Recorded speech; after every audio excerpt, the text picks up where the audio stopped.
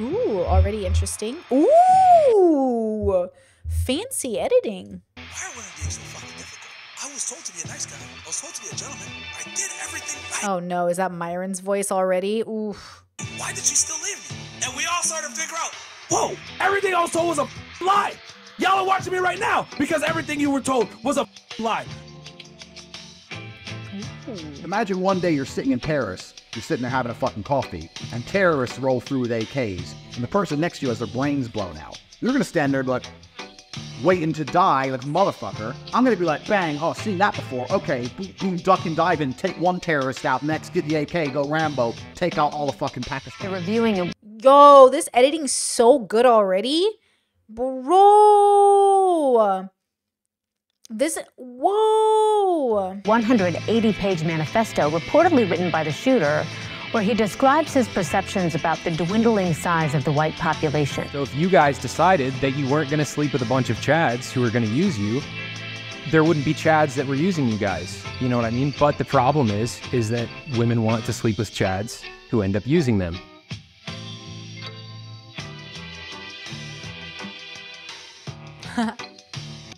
Yo.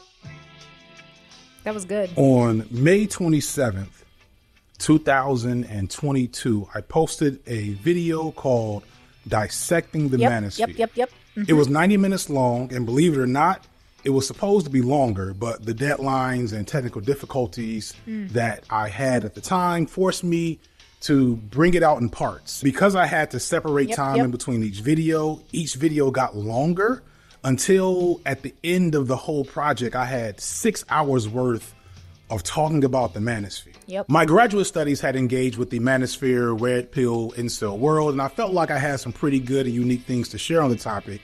And I still kind of didn't want to do it. Despite that, I had a ton of people since then reach out to tell me that these videos helped them and changed the way they looked at the world of themselves. And it's amazing to hear that and to know that I could make something that helps people and affects the world in a positive way. Also, that first video has made me about $10,000 as a time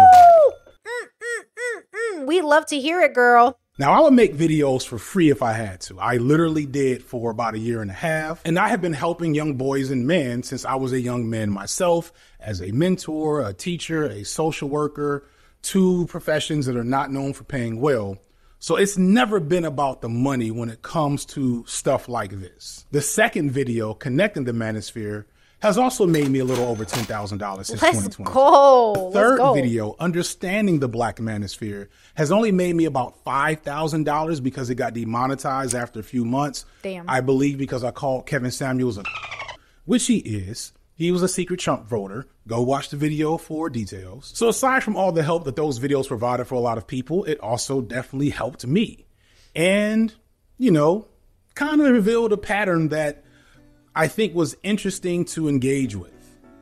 But more than that, I'm not the only person to make manosphere-related content or make money off of it. In fact, the most profitable creator of manosphere content, probably in the last couple of years, is one Andrew Tate.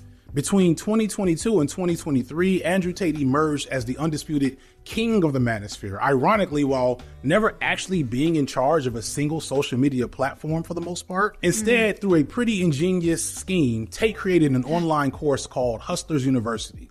And through this course, thousands of other channels on YouTube, TikTok, Instagram, and Twitter began to share any content he was connected to.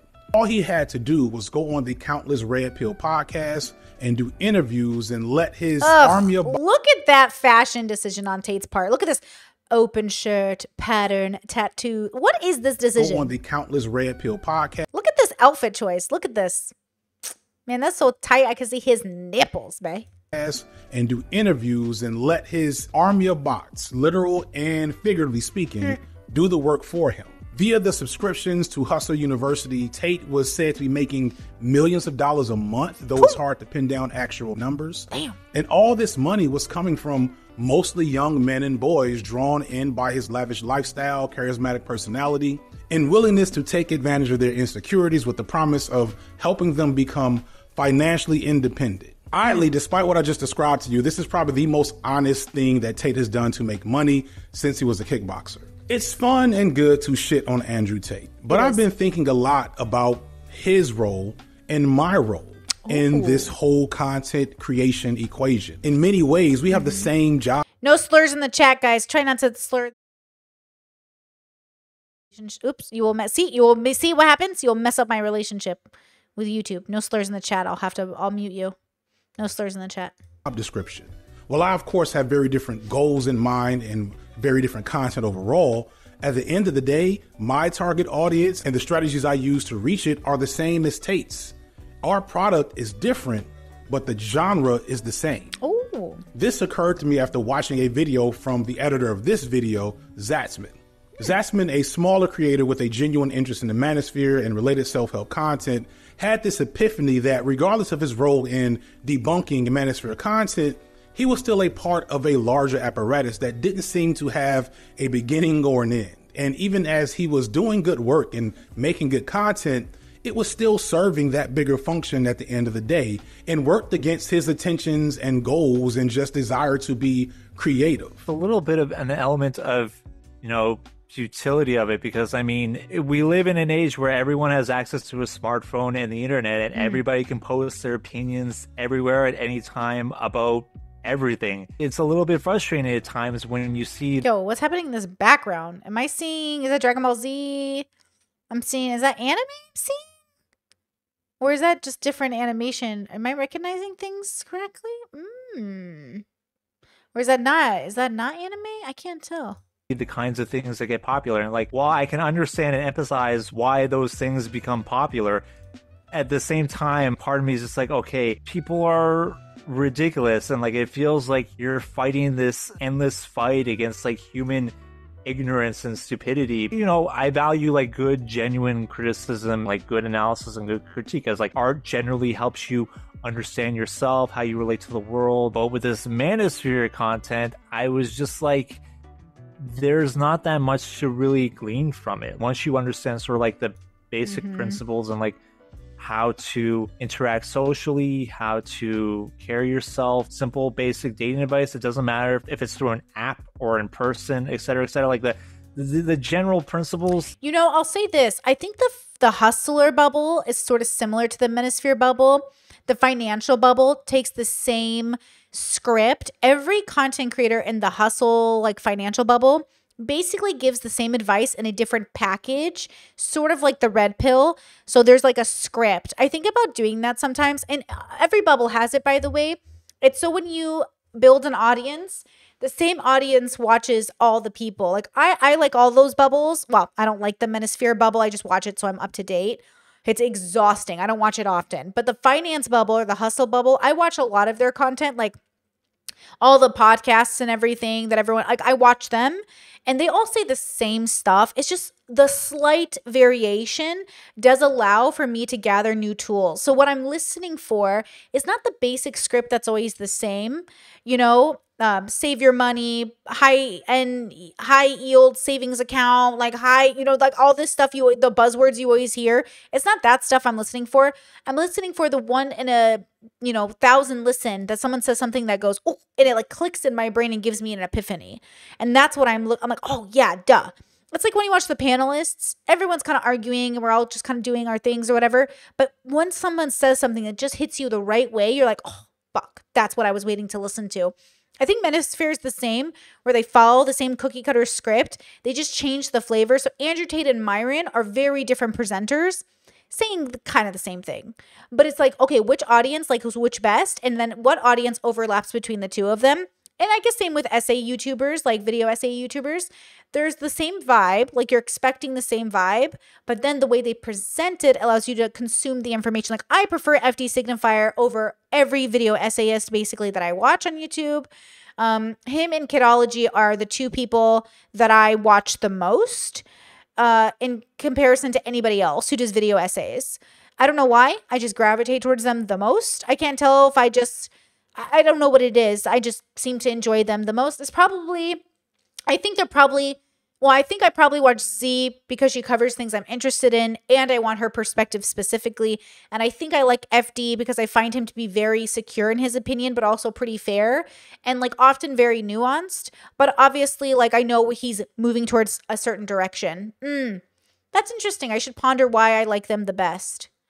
Who's your favorite video essays, guys? I'm trying to remember if I'm forgetting people's names maybe, but I think they're the two that I watched the most. Stay relatively the same. There's an information threshold to this, and it feels like you're in a hot tub and you're just like in the hot tub, like with all the fluids and everything. It's just like constantly like mishing and mashing like over and over again. And eventually you prune up and you're like, okay, I gotta get out of the hot tub. I think that's a good analogy. That's an excellent analogy.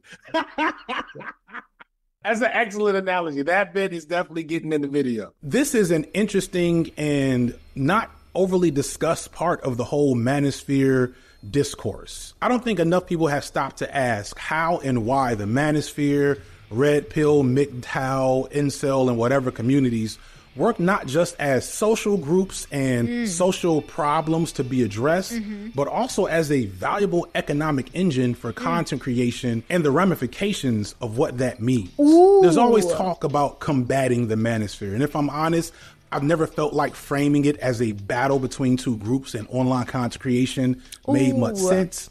Instead, we're going to look at the manosphere as a manifestation of bigger forces than anything we do here on YouTube. This is so interesting because it's true. So much of our reaction content, I mean, heck, this whole video essay is only possible because there was a manosphere to comment on. So it almost makes you wonder, like, what's the relationship we're all having with each other? You know what I mean? That's why there is sort of this statement from some people, like certain people I will not engage with because I'm like, I don't want to associate with you. But then I also understand, like, you know, how hard is that? Like, is that a strong value or is that just like a preference? Like, I don't want to have to deal with you unless I really have to. But also, like, oh my gosh, like I do love watching reaction content to the red pill. I do. I love it. It's just I'd love to hear other people's opinions about the things I'm also like in conflict with. Or any other social media platform. And we're going to look at those forces in this bigger system and critique how all of us function in that system in order to find more efficient solutions or at least something new and interesting to say about this problem. So yeah, there won't be a whole lot of dunks and debunks in this one. But it's still going to be a fun, informative ride. It's also going to go a lot of places. Let's go. Exciting.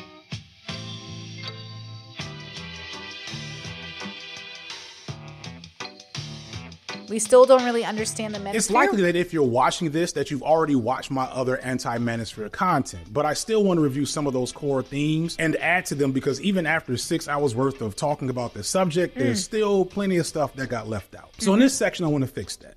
For instance, so many people see the manosphere as a modern phenomenon, when really the only modern aspect of the manosphere is social media. The ideals and themes and aesthetics that we see in the manosphere today are not new. 15 or so years ago, you had Tucker Max books, Mystery, the Pickup Artist, The Man Show. And those are just the ubiquitous elements that broke into the mainstream. These shows and books were anti-feminist and misogynistic, but a bit less overtly hateful toward women compared to their modern counterparts, but the framework and the ideology is still there. It's probably hard to imagine, but manosphere pro-man rhetoric doesn't always start with misogyny and women hating. But it does inevitably end with that, unfortunately. Since the 1970s, there have been various consortiums and coalitions of men coming together to uplift men. The mythopoetic men's movement of the 1990s is where we get the concept of toxic masculinity, for example. We often see that term as something that came from feminist movements, but it was actually men who recognized the problems of compulsory and traditional I didn't know that. Male gender roles and combined it with some understanding of feminist theory to come up with something to explain that problem. One of the earliest modern bastions of a manosphere comes in the form of the men's liberation movement. And for a time, it was a very progressive, almost feminist entity with an ideology that sounds more like soy boy stuff that me and Foreign Men and Noah Samson talk about today. Men's liberation discourse walked a tightrope from the very beginning. First, movement leaders acknowledged that sexism had been a problem for women and that feminism was a necessary social movement to address gender inequities. But they also stressed the equal importance of the high costs of the male sex role to men's health, emotional lives, and relationships. In short, they attempted to attract men to feminism by constructing a discourse that stressed how the male role was impoverished, unhealthy, and even lethal for men. But there was eventually a schism among this group and various others, resulting basically in a split between the pro-feminist men's movement and the anti-feminist men's movement. And at the core of this split is basically what the modern manosphere is today. Both groups agree that traditional male roles and the reality of men is a problem. The pro-feminist group sees that as an issue of patriarchy and capitalism and things that, if you understand real sociological phenomenon, make a lot of sense. Men cannot play traditional roles because the tools to play those roles are denied to them by various systems such as capitalism, etc. The anti-feminist group, however, sees the blame for this problem as a result of women and feminist movements throwing off the natural way of things. And this argument is obviously one that is often repeated today by right-wing and reactionary voices. And of course, this isn't true. When you hear people complain about— I just like that everyone uses the argument that it's natural and in nature and the way things are supposed to be in everyone's arguments. And like, what if everything is just natural? What if that's my theory? My theory is humans are part of nature. Therefore, anything that humans do is natural. Right? We have this arrogant part of our brain that makes us think we're making choices that are outside of nature, and we have no evidence for that. Like, you have no evidence that you are making any choice outside of nature itself, not the micro choice of like, what should I eat today? I agree. Like, when we say things like go above your nature, it's not real. I agree. I use that too. But it's not actually true. It's not you're not actually going above your nature, because making the choice is to go within your nature, because your nature is to be able to make the choice. So like, you can't actually rise above your nature. The reason I say that is because in the bubble I was raised in, when you said go above your nature, it's go above the thing that's tempting you that you think is just, default settings, natural to you. I really want to touch myself to porn, and oh my gosh, I can't because it's a sin and the Catholic Church says it's a sin. So I have to go above my nature and not do this thing. Like, but even going above your nature, you're still acting within your nature because you can't escape it. Can a bear act outside of his nature? Like, our nature is what we are. Does a tornado act outside of its nature? Does a tree act outside of its nature? Does the ocean act? No. Like, we are nature. So again, everything that we do is within our nature, but we create this wording that says, oh, you can go outside of your nature. No, you can't. What evidence, what scientific or some sort of evidence do you have that you can do something other than what you're going to do? You know what I mean? Like, your nature is yourself, Tom Follery in the chat says it's natural for us to socialize each other, but we can call socialization unnatural. Yeah, I agree that you can call it that. I think at the root of what we're dealing with in terms of using biology as an explanation for why people do things, I don't think you can escape your biology. You know what I mean? So I do think ultimately if it's natural for women to date this way or men to do it this way, like, it's all natural. Everything we're doing is natural. It's all within nature. You know what I mean? Crazy says nature, as in the environment you were raised in, could be. So that is talking about action as being perceived. So when the red pillars say it's natural for women to want certain kinds of men, they're really saying it's natural within the socialization of this bubble, but everything also within the socialization of the bubble is a part of your biological nature because you can't escape it. MMM says, what would you call a bear on a tricycle? I would say a bear acting as a bear. Anything you're capable of is still within your nature. I don't think, again, nature meaning the root of your biology, not the ability to make choice does not defy the reality that you are a biological creature in an environment. Like, you are a part of the ecosystem. So I think at the root of it, we are all acting within nature no matter what we do. But socially, we use words like in your nature to explain sort of something that is above our biology. But like, you're always just your biology. Because like, as a fundamental, like, you cannot be outside of it. You cannot exist. Your consciousness does not exist outside of your body or your perception. But in conversation, we say environment to react to the idea of choice being made, right? DeFreak says that's the conflation, the environment versus human behavior. There needs to be a distinction there. I think there does too. But when the bubbles come together, there's too much like confusion about that. So that's why there's a problem when people who are religious say it's it's natural to masturbate, but you're going to go above your nature and not do it. The red pillars would say it's a part of nature to be with a certain kind of man. Again, we're all using things in different kinds of ways that are all accurate in their own way, but also it's because of how we're using words. So when we say like, oh, it's natural for women to be with men and men to be with women, and it's unnatural to be gay, what are we saying? Why is it unnatural? Like, how do you know that? You know, what is the evidence? And it's like, oh, well, this is how people procreate. Oh, so now you're putting contingency on the natural.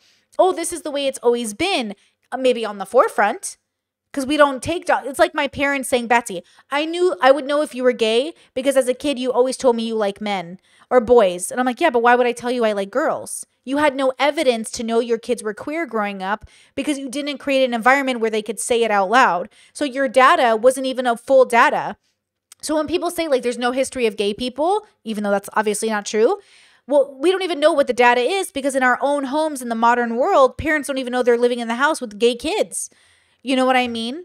So again, like when I hear, oh, it's nature, everything is nature. But I understand the way we talk and where we mean different things. I'm just explaining like when I hear that, my brain goes, oh, that's not, okay. About how a man could get a job and take care of a family by himself 50 years ago, they always make the ridiculous leap to say it's a woman's fault, as if women are now working in those factory jobs in the 70s instead of men, or instead of recognizing that those factory jobs just don't exist in America today because of capitalism. The corporations move those jobs overseas. However, for men who still believe and identify with that traditional image of masculinity as a provider, the removal of their ability to provide creates a pretty big problem from which most of the manosphere nonsense stems from. But this is not to undermine the fact that masculinity has always been a space of conflict for men as long as inequality has been a thing. One of the best examples of this is how the argument of what's happened to the real men has been recurring. Mad Men as the example. I love Mad Men, but also Mad Men as the example. Yes, aesthetically very handsome, but also it's very misogynistic, that bubble. Over and over for like the last 100 years. There's a great Twitter thread from Paul Freire. I could be wrong, but in real life, didn't even John Hamm cheat on his partner? I could be wrong about that. You know, he used to be a high school teacher before he became an actor. Newspaper researcher from Calgary, where he maps out this angst about men becoming less manly all the way to the late 1800s. They're saying the exact same thing we're saying now, which begs the question, at what point has real manhood existed? And the real answer to that is kind of never. Masculinity has always been in a state of conflict. And I'd argue that this conflict is a byproduct of capitalism and the competition that capitalism requires from men in order to compete for a limited amount of resources in a system that is designed. Never mind. I don't want to like ruin John Hamm's reputation. I guess he hasn't cheated, but some people think he has, but there's no proof of it. And I'm not going to say it otherwise. Sorry, I didn't want to discredit this man's reputation. To ensure that a certain amount of men will always fail. And it's no wonder that we see a spike in manosphere activity coming out of COVID. So many men were further faced with the morbid reality of this competition, let alone the overwhelming loneliness that social distancing calls for everyone. And the manosphere offered them simple but false answers. All of this history is important because the modern image of the manosphere kind of hides the reality of what the manosphere is and does and how it functions. Most of the manosphere is just Rolo Tomati. really, really weird guys and or really, really awful guys doing weird and awful things. But beyond them, the manosphere purports to be addressing real issues. It's just so vain, so egotistical, just so many things. Issues that men are facing. Issues that men have been facing. And while they do a very poor job of it overall, it shouldn't be missed that on multiple levels, many men find themselves in the manosphere for understandable and predictable reasons. Where men have limited economic opportunities and where there are too many men, right, you'll see more incels. Mac and Murphy. Because first off, if there's too many men, then it's musical chairs, the mating market. Most people make unless they fucking monogamously. And so most people aren't sharing. And so most people are going to be taken off the market as soon as they choose someone. And so that means that if there's too many men, there are going to be more men, even if all of them are perfectly marriageable, let's say, and that's not necessarily going to be true, then you're going to have more men excluded from the mating market. And this is going to get more intense if income inequality is super high, right? If scarcity is abundant at the lower end, because frankly, it's very hard to compete on the mating market as a male if some men are millionaires and some men are broke. Now, we don't just compete financially. Men also compete in terms of their looks. They compete in terms of their personalities as well. That's not often talked about, but frankly, some men make great boyfriends and are super fun to be around and super positive and good company. Yeah. And some are, intolerable and abusive. I think the problem is that we completely conflate I don't know who these people are. The worst aspect of the ideology with everybody who has any vulnerability that might make them susceptible to that ideology, and we're throwing it all into one big bucket. You have the same set of problems or the same set of initial issues: wage stagnation, social isolation, urban sprawl, lack of livable cities, blah, blah, blah, patriarchal expectations on men that have remained despite the fact that we've kind of moved forward in society past that. Men in general, I would say, are in a position where... Ooh, good point. When no one does the job, a poor job is welcome. Say what you want, but the other options aren't addressing the emotions behind the problems men have. They've not been given the socialization or the tools to move into the future of the world as it is becoming. They're still tied to a world where getting a wife or a partner is tied to a level of economic coercion over women that doesn't exist anymore. In the midst of what society has become, they are rallying against the future, right? They are yes. explicitly saying and electing to make a choice that I want life to be this way. I want to live in this patriarchal reality. I want to call the shots. I want a woman that does XYZ in the vein of this 1950s era kind of bullshit. And if you look at the study on it, a lot of it is men are making less money than they used to and women are making more money than they used to. I promise you that if you back off that bullshit, women will more than meet you halfway in regards to economic situations. Here's another aspect of the manosphere that is often overlooked. You ever notice that many of the most visible actors in the broader manosphere tend to be men of color? Andrew Tate is half black. Sneeko is Haitian and South Asian. Fresh and Fit are North African and Afro-Caribbean, respectively. Kevin Samuels is obviously black. Hamza is Pakistani. And even going back to earlier eras, you have guys like Rouge V and Tariq Nasheed. This Oh my God, I forgot about them. Oh, that was so long ago. Do you guys remember? Oh, that's wow, I forgot that era of YouTube. It's an interesting Twitter, thing to notice that often is glossed over. The manosphere is greatly a white phenomenon, but that's mostly just by the sheer numbers of white men on the internet. The visible, most popular parts of the manosphere have always been men of color, I believe because white men had to maintain a pristine image of moral virtuousness and progressiveness that they cannot be as openly anti-feminist and misogynistic, something like the manosphere that builds itself on this regressive, misogynistic I always thought it was because white people in America tended to reject tradition at faster rates than communities of color, just because of sheer numbers, but also rebelliousness against your family structure is much more prominent in white communities. Disowning family as a white person is much more prominent in their communities than in people of color communities. So I always thought I feel like the reason manosphere is often people of color or men who are brown is because they also hold on to traditional toxic views of masculinity longer than white men who are willing to be on stage wearing a dress, right? So I don't know. That's interesting.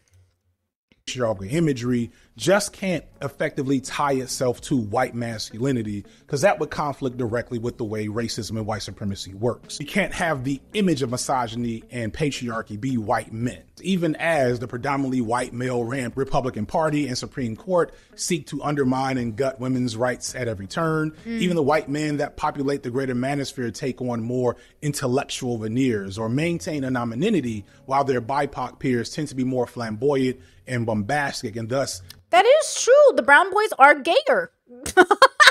They thrive in the attention economy. So there's some weirdness going on there, but it shouldn't betray the fact that the manosphere as a whole is genuinely racially diverse. I've spoken at length about the Black manosphere, but there's also the phenomenon of Asian American participation as well. I won't go into it more. I'll leave some further reading in the description, but the point of bringing this up is to show that the manosphere is diverse because the hegemonic ideal of what masculinity is or needs to be centers around explicit traditional ideals of what a good man is or what a good life for a man should be. And these traditional ideals almost always center around conservative stoic images of masculinity, sexuality, and gender. So all of these men are chasing the same overall goals and aesthetics, and the manosphere tells them that they know how to help them get there. Or in the case of red pills, yo, who's that, Hamza? Tells Who's them this boy? that they know.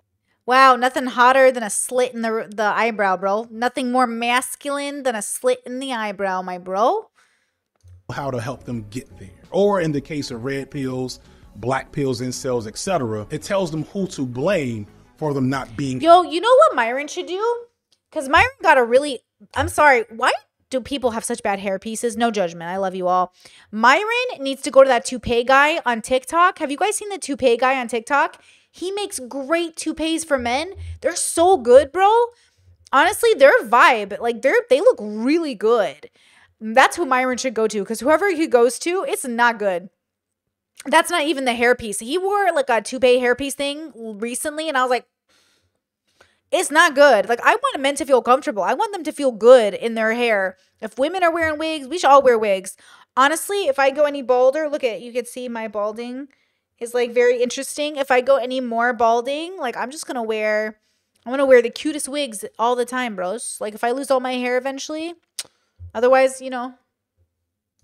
Able to get there. And that belies one of the core problems, that the manosphere is telling boys and men how to be a thing that doesn't exist. It just genuinely doesn't exist for most men out there in the world. And my perception is that that's what often brings about the most toxic behavior, because imagine chasing something that you're constantly being told is real, and you're being told that you can get it if only this thing happens, if only you buy this course, or if only these women or queer people or whatever stop doing insert X thing. This creates a paradox which brings us frustration, bitterness, and dysfunction. And all of that is not new. But today it is more volatile, more organized, more toxic, and more widespread. Men have always had these same problems. And you know what's ironic?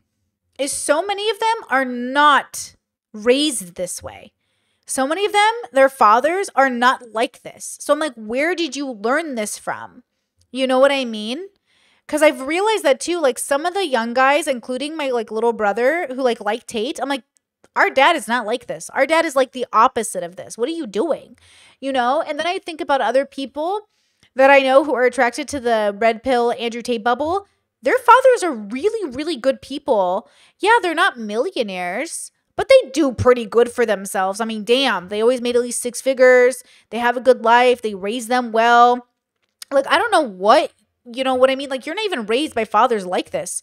So I'm curious about that too. There's obviously 2 groups, right? The guys who maybe didn't have fathers like Andrew Tate, and then the guys who did have fathers and still ended up in that bubble. It's just so curious, you know? Why did that happen?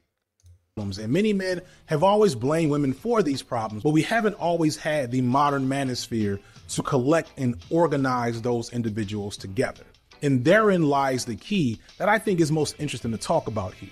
That's a good point. Cosmic says the problem with traditional fathers don't actually raise their kids in the communicative way.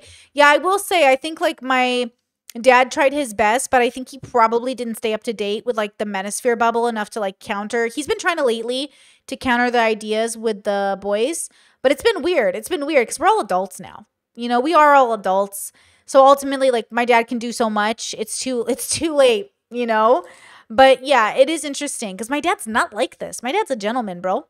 My dad's a gentleman, you know? My dad's like a pure ass gentleman, you know? Treats women really well, treats me really well. Definitely did not raise us being materialistic, you know?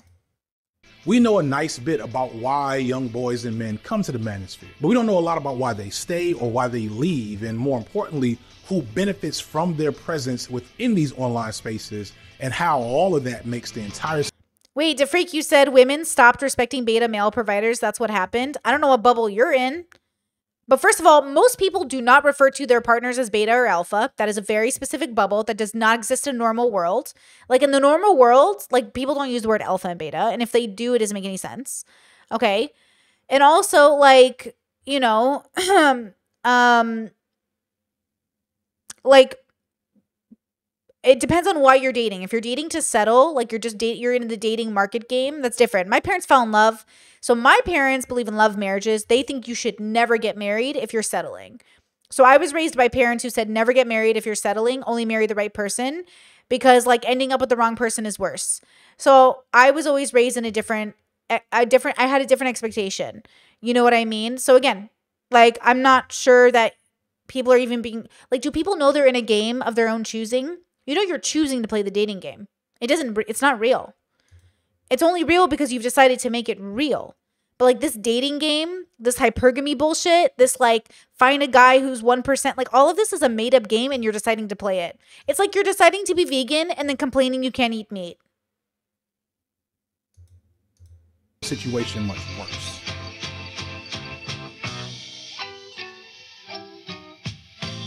I'm kind of an expert on the manosphere at this point, which probably isn't saying a lot.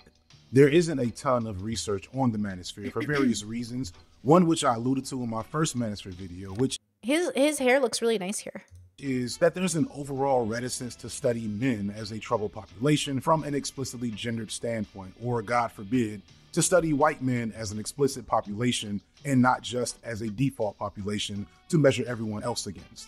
I vividly remember being in grad school in like maybe 2014, telling one of my professors that I wanted to study Gamergate. And she was like, "What's that?" And as I explained it to her, I saw her eyes roll in the back of her head. She told me to consider finding something more significant to study.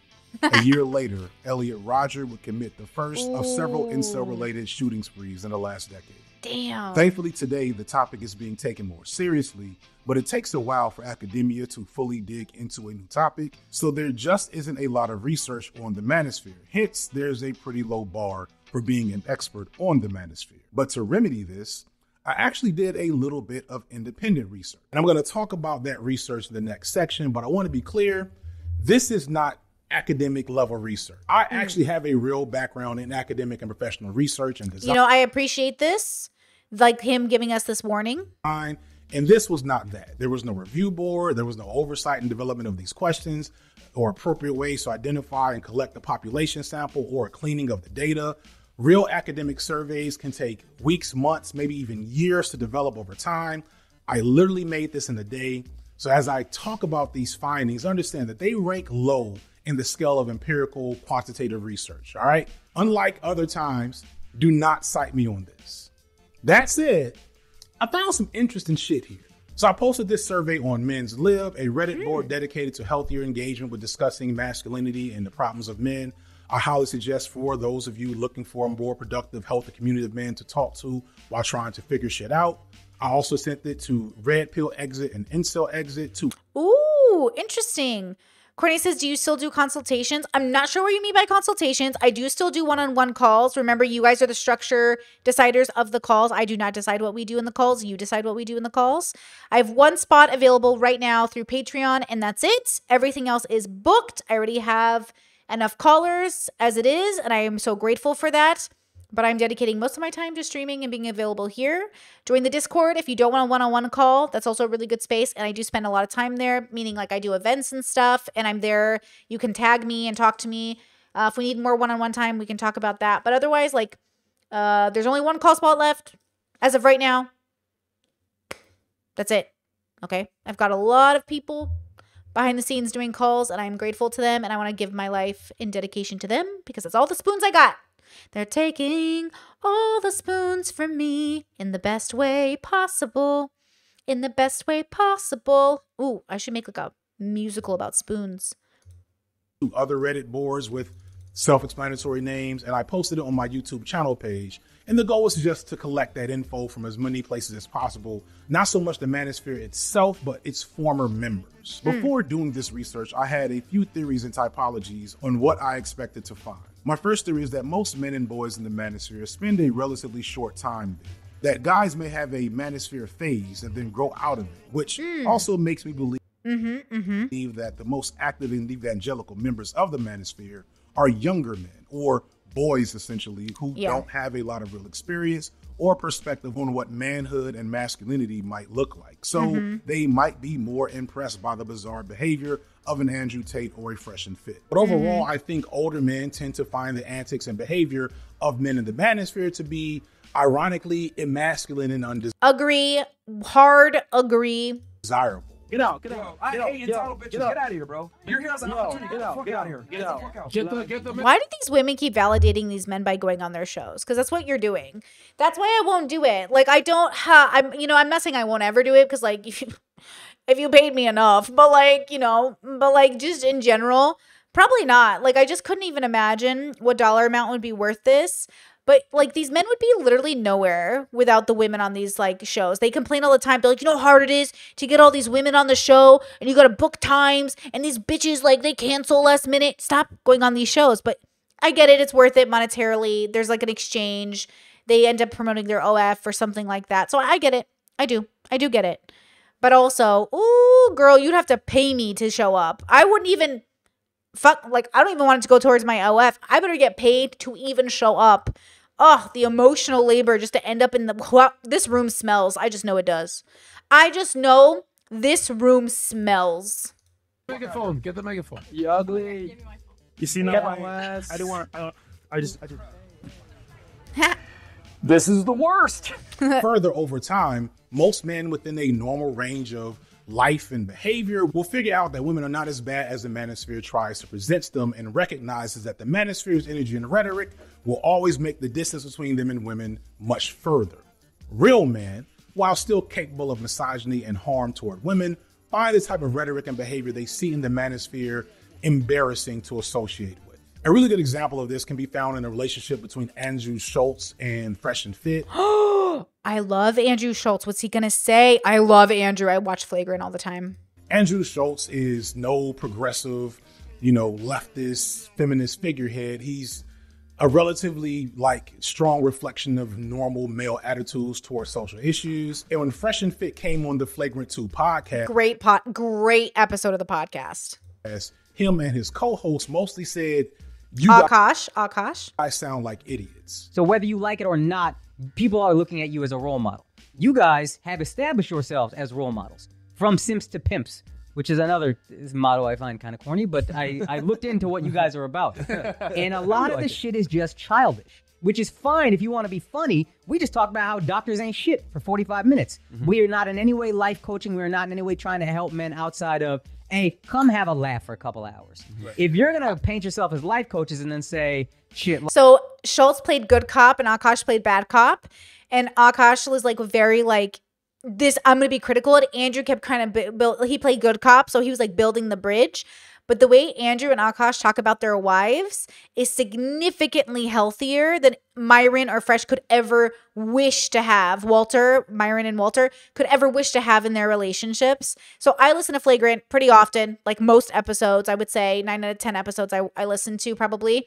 And I do appreciate the way they talk about women. I appreciate even the way they talk about LGBT people because it is the most normal but liberal view. So they're obviously not conservatives, but they're also cool with everybody. And I think I get I call it the normie, but also bubble hopping view. They do bubble hop a lot because they're comedians, obviously. So they know. But I just don't really fuck with black girls. I guess. And since then, they've had an ongoing, although minor, feud between. Myron, you are sensitive, talentless, bottom-feeding grifter. Your life's work is renting women and regurgitating other people's talking points. Your arms are not developed enough for the shirts you wear, and your co-host is pimping you. Merry Christmas. I'm so childish. This is so funny.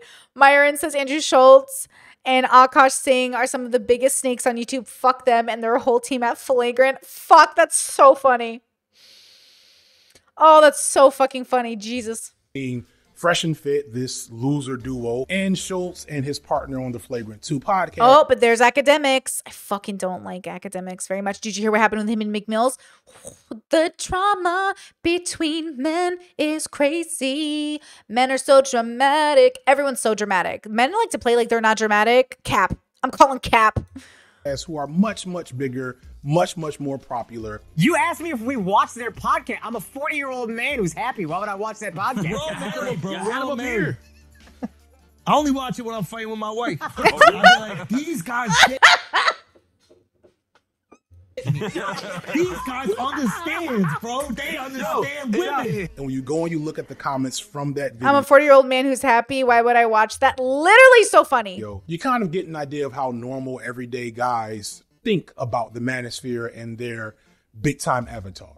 Guys in the manosphere are of a unique breed. Most men in the manosphere spend only a limited time there, somewhere between 6 months to a year, I hypothesize. Ooh. To further explain this, I break down the manosphere participants into 3 specific types. First, there's the users. These young men and boys come for a specific purpose, such as learning how to dress better or improving their conversational abilities, social coaching, etc. Skills that once they master, they don't really have a reason to stick around much longer. Because they're looking for specific things, they also don't participate as much in the larger, broader community. They're much more likely to. Can I say something? I do think the same thing works for some feminist bubbles. Not all of them, obviously. There's some really deeply rooted academic feminist bubbles that are lifelong journeys. But superficial, sort of like girl boss bubbles, maybe not feminism as much, but the girl boss bubble. I think that's also the equivalent for some girls who are coming out of high school and they want to be like grown up and they want to know what a woman is and how to be. And I think those bubbles really helped me temporarily. But eventually I had to leave because it felt like it was very just like immature and it was very shallow and it wasn't like deep. And I wanted something more in depth. So I feel like women also have these bubbles. I think that's really normal. I think everyone needs it for a time, which is why, as content creators, you have to decide what kind of an audience you want. I want an audience that grows with me, and it always has. I'm so grateful for that. But I try really hard not to maintain a younger audience, so I want you guys to grow with me so that way I don't become stagnant. But I can see why Fresh and Fit, they attract mostly younger people or people who are really, really never going to go anywhere anyways, which even they say that. Fresh and Fit have literally told their audience, most of you listening will literally never do anything with your lives because you have to be so exceptional to get to our level, which to be fair, they are quite successful. And I think that's like I don't have to like deny that in order to also criticize them, right? So it is interesting, Kay says, yeah, the manosphere was just a stepping stone in my journey of introspection when I was young and I got out of a bad relationship and wanted to learn how to change things. And then I got some good tools and I dipped because the rest of the shit was too smelly. Exactly. Yeah. Kenny says, Brittany, what is your age demographics? A majority of people are between the ages of like 25 and 35. I've got a few people less than that, not really any minors, and then a few people in their 50s. To be connected to the more peripheral figures I mentioned earlier or spaces like nofap and pickup artistry. This also means they're not as evangelical about the manosphere, nor do they identify with it as much as a part of their identity. They're just looking to find some things that might help them accomplish a goal they have in mind. And this oh yeah, good point. Yeah, it says blah. Yeah, a lot of those women validate people like Fresh and Fit too. The whole quote, if you make 50K, you shouldn't be dating. Shit is awful. Making anyone feeling so less than like that man or woman is ick. Yeah, I agree. There's also like those women. And Abin Priest did a really great video about that recently. But yeah, I think that narrative is so not normal. Like guys, a man making 50K is fine. You can have a life off that. Now, maybe you won't have a provider life, but provider lives are superficial anyways. Who fucking cares? But also like you do you know what I mean? Like, I don't know. I just like the 50K, that's pretty good money. But also if you want to make more than 50K, that makes sense to me. Like you can talk about that. But again, like 50K is like pretty decent. If you're willing to live a 50K life, if you want more than 50K, get a job. Right? Like, I'm not going to marry a teacher and be like, can you make more? Like, just, live lifestyle. It's all about lifestyle. Makes it easier for them to get out when the getting is good. The issue is kind of what you were addressing. I was just watching Irrelevant this morning. Oh, he's talking to him. I was just watching Irrelevant this morning. Which is the real social world is scary. I imagine that the vast majority of people who are incels are probably similar to me when they're just very risk averse when it comes to like approaching and talking.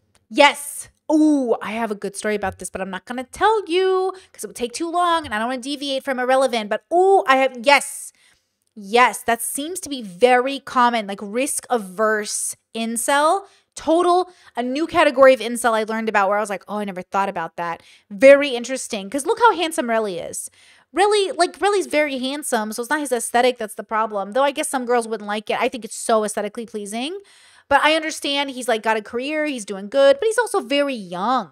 You know, I think he's actually in a relationship. I could be wrong, but I think I heard that. Talking to people. They don't want some random guy walking up to them and bothering them and things like that. My case is a little bit unique because I actually didn't care too much about rejection.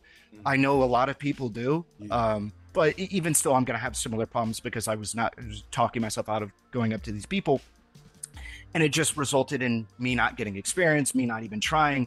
And then in many of these cases, I would later figure out these people wanted me to talk to them. These people wanted me to do these things. I have my own struggles with like understanding relationships and closing and stuff like that with girls. But I just kind of power through it. But I remember the first time I tried shit I learned from like the game at like a nightclub. Yeah. You know what I'm saying? And it worked.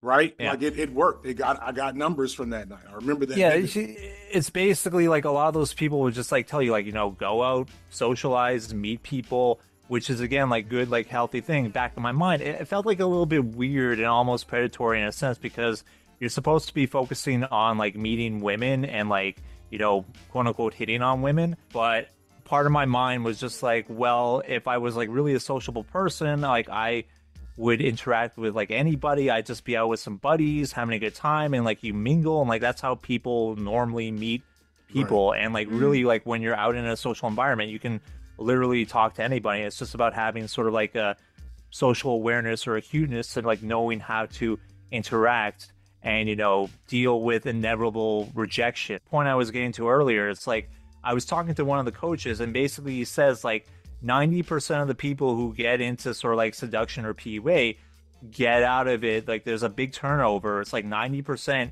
get out of it in a year because they either they meet somebody or they learn how to, you know, get good with women and like they learn like how to, you know, properly socialize. Zatzman and Irrelevant, who I talked to for this video, might be examples of people that you might consider users, although I don't think either was necessarily a member of the manosphere.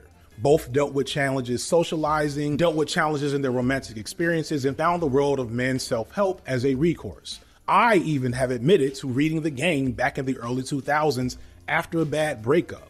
We often stereotype and malign men's self-help, and rightfully so. There are numerous pitfalls to where this stuff leads. We also stereotype the type of men who struggle socially or with intimacy as overweight basement dwellers with poor hygiene. True. But this just isn't accurate. If you go peruse any incel or manosphere-related message board where guys want you to rate them, you'll see a lot of guys that aren't so bad looking, at least to the point where their looks are the key problem that they're facing in improving their dating life. But it's hard to get them to see that, which usually puts them in our second category.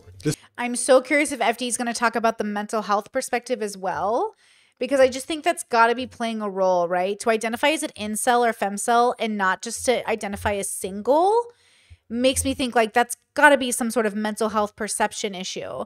Because like, again, in my bubble, like you would never identify as involuntarily celibate. You would just identify as single, you know? So I'm excited to see what he says about it. The second category is what I call... Whoa, is that too fast? I wanted to speed it up a bit because my spoons are a little waning lately, like the last few days catching up. I did that 9-hour stream and it was too much. I pushed myself. So now I'm still recovering and my fibro's been kicking my butt because anyways, it doesn't matter. The point is that I wanted to go a little faster. Sorry, it might be a little fast for a second. All the truthers. They come to the manosphere with less explicit goals. Sometimes they just wander into it from other anti-feminist, anti-SJW spaces or content creators. Sometimes they start out with a goal the same as a user might, but end up sticking around, possibly because they can't find or activate on the resources that they might find in that earlier self-help section, which forces them to dive in deeper to explain what they're dealing with. This has the byproduct of making them build a stronger affinity toward the rhetoric and the community they engage with. Community is a highly underrated aspect of the manosphere that I'll talk about a bit later, but these guys stay a little longer, which means it often takes a whole lot more effort to change and pull them out. Positive developments such as a new romantic success or a new community or a new friend group or some type of other intervention might pull them out. Also, over time, they might recognize that the toxic rage cycle that the manosphere pulls them into is probably not good for them. They get disillusioned with the variety of internal inconsistencies and the constant infighting and the public derision for associating with such a toxic group and leave out of boredom or shame. This is the group that might even be reachable through a YouTube video or even a debate that exposes them to better. Ooh, I don't know who that is, but her makeup is so good, bruh. Real Smith in the chat says identifying as an incel is part of a massive problem where people feel empowered by identifying as victims. I could see that. It's definitely a victim narrative, right? To identify as that. Oh, she's gorgeous. Who is this? Ways of thinking about their issues and hopefully better ways of dealing with them. This group is probably the largest or maybe the most visible part of this community and probably spends up to a year or more in the community. And then lastly and most concerningly is the lifers. This is basically the previous group, except much, much worse. Their vulnerability to manosphere rhetoric is stronger or enhanced by other factors such as their appearance, difficulties improving their economic or social standing, and possibly even genuine behavioral or mental disabilities, along with the absence of forces and resources that will get. Chat says her name is Mooncat or Moorcat. Ooh, Mooncat or Moorcat. I'm seeing two different names. She's gorgeous. She's made videos shitting on the manosphere. Oh, I don't know who she is, but she's gorgeous. Them out. They don't have a strong support system that can see what they're going through and figure out a way to get them to the other side. They're mostly just stuck in whatever environment they're in. For these folks, they begin to really identify with their rhetoric and accept it as their truth and move with it. Look at these guys. Look at Justin Waller. He's smoking my cigarettes, like my pipe, my fucking phallic cigarette, you know, my cigar. In perpetuity, attaching themselves to the community because that community might be the only one that they actually have access to. Considering that the modern manosphere is only 10 to 15 years old, it's hard to say just how long lifers stay in the manosphere. There's a prominent member of the Black manosphere who's in his 70s. Rollo Tomasi and Coach Greg Adams and others are men who are clearly in their 50s, and they have fans that have been with them since day one, way back in the mid-2000s. Damn. So who knows how long lifers actually stick around. So this typology is something that I had mostly figured out before doing my little survey based off my academic research and my experience observing this community. So how did these hypotheses line up with my bootleg research though? My survey had nearly 2,000 responses, which is a really good sample regardless of the quality of the questions. My first question was, what age did you first encounter the manosphere? To which the vast majority, over 40% of the respondents said that it was in their teenage years between 13 and 17. With the next largest group being 18 to 23. Those groups together made up 70% of the respondents. And of course, this should have been expected considering the population that has access to YouTube and Reddit to begin with. Again, not a perfect survey. Most respondents spent 1 to 2 years consuming manosphere. Again, I really appreciate that he's saying not a perfect survey. This is a sample. Lots of people do this kind of work on YouTube and think it like represents all of the population. And it's just drives me crazy. Like, you're obviously sampling from your audience, so, or from a specific bubble. But like, I really appreciate FD clarifying that. Content, and around 70% of the respondents spent 2 years or less consuming the content. Meaning that, as I predicted, most people don't actually spend a lot of time in the manosphere, which makes a lot of sense when you think about the way that manosphere content works and how it often works in cycles. The manosphere big figures of 10 years ago are not big figures today, and the ones that are big figures today won't be big figures 10 years from now. According to my survey, less than 10% of manosphere consumers spend more than 5 years consuming this content. I think Sneako's going to grow out of it. That's what I'm hoping for. I think Sneako's going to grow out of it. I think by his 30s, like 35, like give him 10 years. But I do hope he grows out of it, and I think he might. I do. I can't see him staying in it for long. Stagnation is not a thing Sneako's interested in. He might look like he's stagnating, but if you've known him since he was a teenager, that's not what's happening. So I just can't imagine his stereotype, like his category of human. So when I say this about Sneako, I'm not saying it about the consciousness because like I don't know the consciousness. I'm saying it as the category of man he is. The type of boys like Sneako don't stay in these groups for very long. It wouldn't make sense. But he could, like, because I could be misunderstanding him, he could stay in this group. But he probably won't, just based off of the type of like category he falls into. It just wouldn't make sense. But we'll see. We'll see if he's doing red pill content in 10 years. And participating in manosphere spaces. So far, my prior research and this survey kind of line up. In fact, most of this survey validated what I assumed up until this point. I had questions about why you came, and it showed that it was about, improving masculinity and learning how to attract women. The most popular space that the respondents participated in was red pill spaces. There were a lot of responses connected to negative views about women. Again, this survey isn't up to academic standards, but I'm confident that any of you enterprising gender studies folks watching, if you wanted to do something like this for a master's thesis, you probably find similar results. That said, The survey revealed something that I wasn't expecting, that I didn't really think about that population of truthers or maybe lifers, that if in any way accurate is really horrifying in its ramifications. What I found in my data is that the manosphere seems to have the strongest, most lasting hold on boys who encounter it at a younger age. In analyzing the study, there's a clear pattern that shows that the older an individual was when they first encountered the manosphere, the shorter their length of participation is. And again, this corresponds with my earlier argument, but that also has a really scary counterpoint, which is that as the age of the first encounter with the manosphere goes down, the amount of time they spend associating and consuming this content goes up. When I isolate for those who encounter the manosphere at 12 years or younger, the amount of respondents that spend 5 years or more consuming manosphere content triples, which means that there are young men in this survey that went through most of puberty and are entering into young adulthood whose entire understanding of masculinity and manhood is informed by the manosphere. Rough. They have that's rough, bro. That's rough. No experience of being even just pubescent boys without having Andrew Tate type shit in the back of their head. More disturbingly, though slightly less significant in the data, is that participation in those more concerning and toxic areas of the manosphere, such as incel and black pill spaces, also has a small but noticeable increase the younger the person was when they first encountered the manosphere. So there are young men identifying with incel and black pill ideology that literally haven't had time to even try to date. I've been racking my brain to try to make sense of this. And to be clear, there's some reasonable explanations. For one, this is a small part of the sample size. Only I think 200 respondents encountered the manosphere before the age of 12. And that always will skew the way data looks. And this question in and of itself might have had the unintended effect of identifying the most extreme cases. Still, even if these are outlier cases, they still exist, and extrapolated to the greater population, we're talking about a lot of young boys being targeted and harmed by the manosphere at a very early age, and harmed in profound ways that we really don't even understand yet. When you think about how YouTube and social media works, this is how it always works. It makes sense that there would be a very young population encountering this content because this content is mostly there for them. I think sometimes we overplay how widespread and dangerous the manosphere itself is, although it's pretty damn awful. So much of it is, bullshit, weird guys, insular communities, and maybe a handful of insecure dudes that are just trying. Maybe I'd believe the manosphere more if their wives showed up or their relationships were there or they spoke highly of relationships. It just feels like they don't speak with love. I'm not saying their wives have to be the content, but they don't even give me the reassurance that they're in happy relationships, which maybe, but Red Pill isn't about love, right? It's about settling. It's about what they think is perceived winning the game. Again, you guys have to decide when dating. Are you in the love game or are you in the settling game? Because if you're settling, so you're finding a partner you're the most compatible with, that's good enough, that isn't what exactly you wanted, but it's pretty good. Okay, you do you, right? But that's a settling game. If you're waiting for that one consciousness, let's say you're monogamous, because I don't want to, disregard the poly people here. But let's say you're monogamous, you're looking for the one person you're willing to commit to do life with. Well, that's a very different game, right? Than going for the other thing, which is you're good enough. Trying to find good enough is fine. I think the red pillars in those provider girls are trying to find they're trying to win. Oh, look, I got the best partner we could have chosen from. That means you're dating because for other people, almost the validation, right?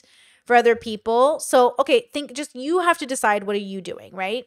Because if you're looking for the perfect person, right? The person who's going to understand you, that's a very different game than playing a game with somebody who just happens to be associated with you. Myron always says, don't confide in your girl, confide in your boys. That's a very specific kind of relationship. If you're lying or hiding anything from your partner, I think you should be upfront with that in dating. Assuming everyone is doing that is such a mistake. Trying to figure out how to talk to girls better. It's not ideal, but considering the grand scope of things, those elements are not going to have such an awful impact on society as a whole or those particular individuals. But if you're encountering this stuff at 12, 13, 14 years old, while your literal brain chemistry is still developing and you're seemingly more likely to involve yourself in spaces with more extreme and dire rhetoric, that's scary. That should really bother us all. That's an awful thing happening to young boys right now that there's no protection from, let alone the rest of the people, specifically young girls and eventually older women that are going to be in contact with these boys. And the thing I really want to hone in on from this is that all of these manosphere red pill channels know that their biggest and most reliable consumers are children, little boys who don't know any better. They can see it in their I would love to see their analytics. We can see it from how their followers behave.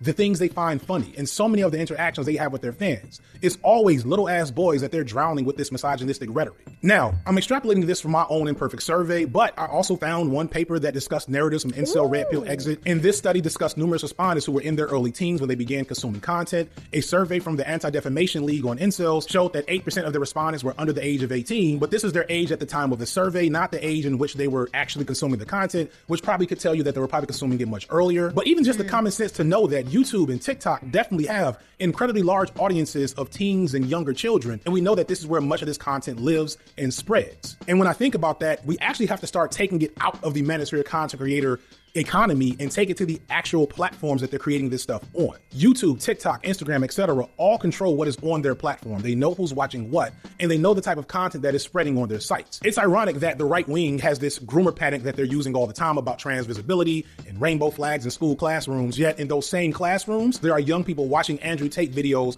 on TikTok, and nobody's saying a damn thing. The biggest groomers and dangers to our children and their well-being are giant tech companies and the proprietary and secretive algorithms that they use to target, capture, and hold young boys in content bubbles that literally feed off their negative emotions all the way to the bank. One of the negative parts of it for me kind of comes from the left, less so from the people, but from the psychological effect of like creating content that's critical of the manosphere as a man in a way that's kind of, it follows the general trend of commentary YouTube where you're just making fun of some weird shit you found. I think it can be counterintuitive for the men watching, but also for just playing the hits to an audience. Like there's a incentive where if I go to make a video, I am way more tempted to joke about something, to be like, what the fuck is that guy saying? That engagement, it's incentivized, and I don't like regret it at all. But over time, I've been like, yeah, the way this industry works very much skews towards capital production over genuine art or genuine engagement with these ideas in a political context. On August 11th and 12th, 2017, an estimated 600 white men collected in Charlottesville, Virginia for the Unite. The biggest ick in history. The biggest ick. January 6th in this Tiki Torch event. If I was on a dating, like if I was dating somebody and they're like, oh, I was there January 6th, I'd be like, the biggest ick. And then if they were at the Tiki Torch event, I'd be like, how embarrassing. And I've done a lot of activism in my life, but I am like not embarrassed by any of the activism I've ever done. It might give somebody the ick, the stuff that I've done, and maybe that's fair. But like even my conservative family that votes Trump would never be caught dead at one of these. Absolutely not. Absolutely not. The right rally. The rally was an openly white supremacist. Oh, they're so... Oh my God. Oh.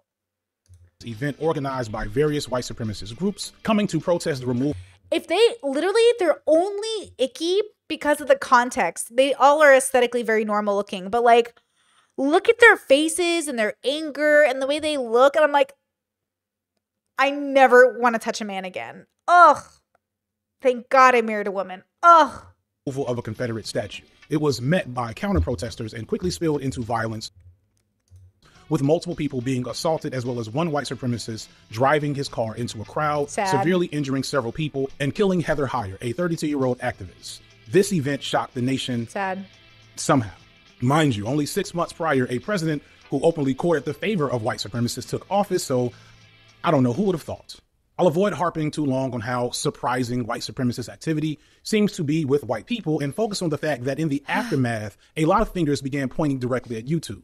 At this time, YouTube was a focal space for what came to be known as the AIN, or Alternative Influence Network, which was basically a loose network. Ooh, okay. Steven Crowder, James Damore, yep. Okay, Lauren Southern. Oh, Destiny, okay. Roaming Millennial, sure. Dennis Prager, Ben Shapiro, Dave Rubin, some black guy. I've worked with Derek at events. I've worked with Tim Pool at events. Worked with Destiny, as you guys know. Worked with Lauren Southern. Owen Benjamin, I know of. Never worked with. Candace Owens, gross. Candace Owens is so annoying. Being a stay-at-home mom is the best job in the world, and if I could do it, I would. You're worth like 20 million, girl. You could. But also, maybe you don't want to. I get it. Money's a priority. Steven Crowder. Okay. Network of all. Ooh, Carl Benjamin. I've worked with him at an event, of course. Roaming Millennial. Is Roaming Millennial Lauren Chen? I forget, because I've worked with Lauren as well. She's just as pretty in real life as she is on the internet. right and anti-SJW creators who often funneled their viewers and supporters into more radical and extreme belief systems, such as white supremacy, creating fertile ground for the growth of the alt-right, which had been in effect for years prior. Some would say since Gamergate, but I actually argue that the first evidence of the internet's ability to galvanize toxic and extreme behavior from disaffected groups of men. I do think it's, I guess... Oh, Brittany Pettibone. Oh, that's interesting. These are very conservative right-wingers. I guess Destiny was a right-winger at first. I think it's weird to have him on this list a little bit. Isn't Destiny, though not a progressive, is much more liberal? You know what I mean? So kind of interesting that Destiny would be here next to Lauren. But I guess recently, yeah, Stephen Molyneux. Ugh, I hate it. His content was the worst. Yeah, interesting. Why is Destiny? I guess so. I guess I don't know all of Destiny's content. I only saw him the last couple years. But I guess he might have connections to conservatives more than I realized. I mean, he certainly debates them. That's kind of interesting. But it makes sense. Yeah, that does make sense. Obviously, I also don't consider Destiny an actual progressive, right? Obviously, I would watch FD Signifier as like he's more of a progressive. I think FD Signifier is much more of a progressive and authentic in his work than Hassan is too. Right? Like, Hassan is a performative progressive. FD Signifier seems like someone who's genuinely caring, like he works in his communities. He's a father. And then Destiny is a debate bro progressive, meaning he's just not a conservative, but he recently even called himself a centrist. So he's not a progressive. He even recently in debates keeps calling himself a centrist. So calling him a progressive is just so the debate click bros like can have a debate versus but he's not an actual progressive, right? Like he's just, I get it. Men started with the hate campaign against Anita Sarkeesian in 2011. So for at least 6 years, YouTube had allowed the growth and festering of various reactionary communities on their website with minimal pushback. With this revelation, YouTube faced a ton of scrutiny for their lax policies, and it resulted in what was called the adpocalypse, which was essentially a lot of advertisers announcing that they would leave the platform if YouTube. And by the way, something that I've been seeing, which is fine, but I think I saw it. I have to ask. I saw it from Kyla recently on where was Kyla? I love Kyla. I'm going to be on a panel with her soon. I really do love Kyla, so like take this with a grain of salt. But I saw her on the Valuetainment show she goes on. And she kept saying things like, but I'm not a crazy like person. Like I'm not a crazy liberal. I'm not a crazy liberal. I'm not a crazy liberal. I'm a centrist. And I'm like, you're also Christian, dude. Like you are by proxy conservative, but not you're conservative. You're a Christian who left the church because your brother's gay, which makes you liberal. But if you keep referencing progressives as like the crazy ones, is she talking about FD Signifier? So I'm much more next to FD Signifier than I am next to Kyla or Steven or even Kidology. Like I guess I said, I'm more progressive than all of them, but I'm a little bit less progressive than FD Signifier. But ultimately, like you know what I mean? So it's interesting, like when like people place them, like when they use language, like I'm not like the crazy progressives. I'm like, which ones are you talking about? You know what I mean? Like which ones? You know, because basically you're just saying you're a centrist, which means you're definitely not a progressive. If you're a centrist, you're not a progressive. That's kind of the point. Didn't clean things up, which resulted in YouTube changing their policies on hate speech and information, along with a variety of other things, which resulted in a lot of YouTubers losing a lot of money very suddenly. Now, most of those YouTubers eventually recovered, but the core change was the fact that tons of your favorite anti-SJW creators saw their views drastically drop, and many of them greatly disappeared, and those who didn't disappear greatly altered their content, some even purporting to have somewhat switched sides in the aftermath. Either way, it's important to understand that YouTube's policies did not suddenly bar. Yeah, trolling. Yeah, Destiny donated money to the police department that FD was protesting just to troll him. Yeah, that's not a progressive move. Like, you're not a progressive. You know what I mean? I did not like that. But, like, I'm a progressive, so I get it. Right? Like, I didn't love that, but okay. The presence of hate speech. It just required it to be heavily censored, more like euphemized in order to maintain its presence, and made it harder for anything within that realm, well, some things within that realm, to get picked up by the algorithm. Still, the harmful rhetoric has always PragerU is so bad. And has always been there. It's just more intellectualized, maybe a little bit more polite or polished, but it still serves the same purpose. So why hasn't YouTube done anything about this? The answer is pretty simple, because they haven't felt the need to be fair to them, to YouTube, where I do get my checks. How you guys doing? They are much better than what's happening on Facebook and Twitter. Facebook, I mean, they got pulled into a federal hearing for a reason. And Twitter is basically world star hip hop at this point. Like, never did I see fight in faces of death videos on Twitter until Elon took it over. That said, YouTube and TikTok and Instagram is where the manosphere tends to live. And YouTube is taking the same passive approach to the problem of the manosphere that they did demonetize Fresh and Fit, though. They did to the AIN 4 or 5 years ago. Creators like Sneako and Fresh and Fit were removed or demonetized on YouTube, but it's hard to imagine that it was for their misogyny, because their misogyny had been going on for months. Crook says Destiny debated Richard Wolff, capitalism versus socialism. He's definitely not a progressive. Yeah, I think that's fine. I mean, again, I would say like Ethan's less of a progressive than Hassan is, and then less of a progressive than FD Signifier is, right? So again, we all have different variations of this, but like, yeah, I would say that I think Destiny is probably branding himself reasonably a centrist. I think he is a centrist. I think that's a much more accurate term for him in terms of categorization. I just think the debate bros like to call him a progressive because it works in terms of like the model. Because even the way he runs his relationship is very similar to like Fresh and Fit. That's why I compare them a lot. I know a lot of people keep like forgetting that. I think they keep forgetting that the way he runs his relationships is very similar, but very different in context, like in very similar ways to Fresh and Fit, is very different than the traditional relationships like conservatives are having, and very different than the progressive relationships where it's like love marriages and consent and values. So again, like the reason I compare them is because we've got a centrist cosplaying as a progressive because he has an open relationship and he's a little bit bisexual, but barely even identifies with those things because he's not going to marry a man over a woman. So like, again, everyone's got this relationship with like all of these terminologies, but I would say that Steven isn't conservative. He's centrist. He's not progressive. He's centrist. Fresh and Fit aren't traditional religious conservatives. They're new age manospheric conservatives, which is different because they also don't adhere to conservative values in terms of monogamy or, you know, like religious commitment or anything like that, right? So again, there's like all of these different things. DeFreak says you're kidding yourself if you don't think the far left has any hate in their heart or doesn't have hate in their heart. I don't know who you're talking to, but I'll just say like all bubbles have hate in their heart because all bubbles are collections of humans and everyone thinks everyone else is worse than them and they think they're the best ones. So obviously like the far left or whoever you want to say, every bubble has their extremes, right? So like obviously there are going to be progressives that are incredibly hateful people. That's pretty like common. They're going to be every kind of group is going to have the hateful group of people. That's just like humans are working on their hate still, right? Like that's like something humans as a species have to work on, right? Or years before they were being punished. My theory is that Sneako was actually deplatformed because of his COVID denial, and Fresh and Fit were demonetized because they were putting in false takedown flags on other creators. I don't think that either of them were punished for misogyny. Wow, what pussies, bro. Because that would mean that so many other creators would be punished for the same thing. And both of them were making big banks for themselves up until those points. Yeah, I don't think you can kick them off the platform for misogyny because ultimately it is an opinion to an extent. And they do run a business that heavily makes women better off than when they didn't come on the show. So you could argue it's a business deal that promotes, like lots of women agree with Fresh and Fit. So ultimately, like women are also allowed to have this belief system. So I think it's probably better that they're on the platform than not. But I could understand them getting kicked off the platform for the reasons YouTube did it.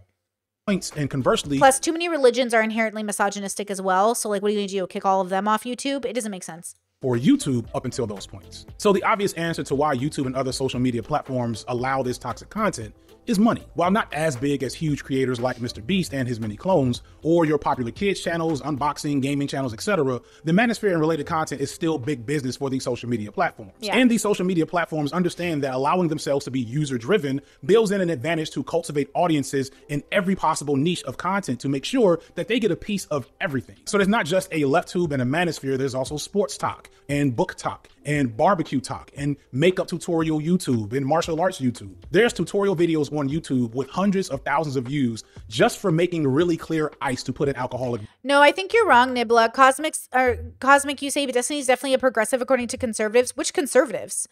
But because of left-wing infighting, Destiny gets shit on. There's no way a conservative, a real conservative, thinks Destiny is a progressive. He doesn't fit any of the tenets of what people think of as progressive. He's not pro-communist. He's not pro-socialism, right?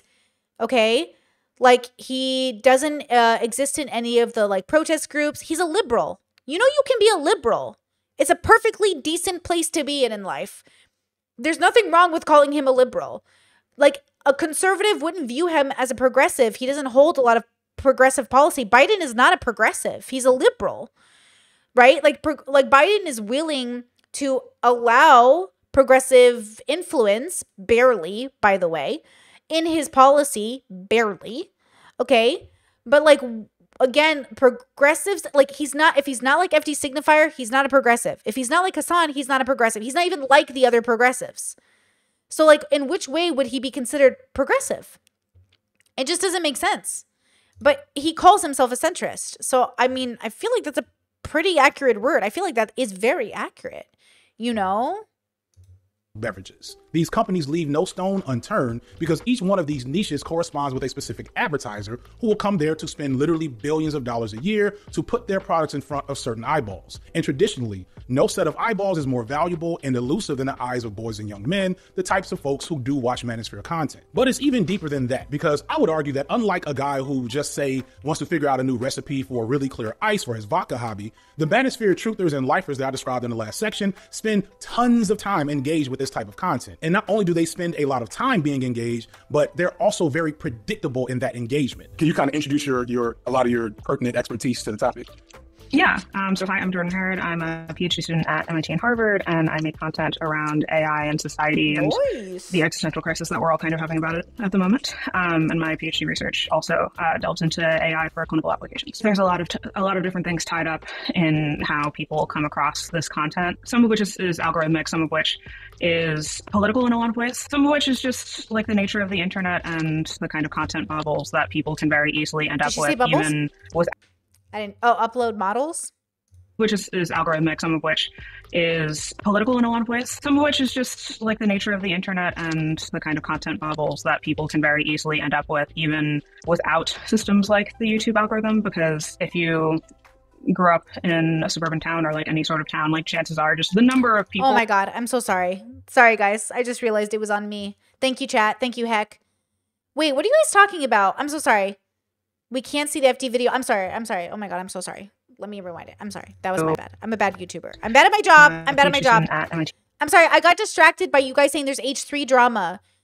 Do I need... Oh, the video is gone. My video is gone. Oh my God. I'm so bad at my job. Sorry, guys. In Harvard, and I make content around AI and society and the existential crisis that we're all kind of having about it at the moment. And my PhD research also delves into AI for clinical applications. There's a lot of different things tied up in how people come across this content, some of which is algorithmic, some of which is political in a lot of ways, some of which is just like the nature of the internet and the kind of content bubbles that people can very easily end up with, even without systems like the YouTube algorithm. Because if you grew up in a suburban town or like any sort of town, like chances are just the number of people who are espousing these kinds of ideas publicly is going to be low.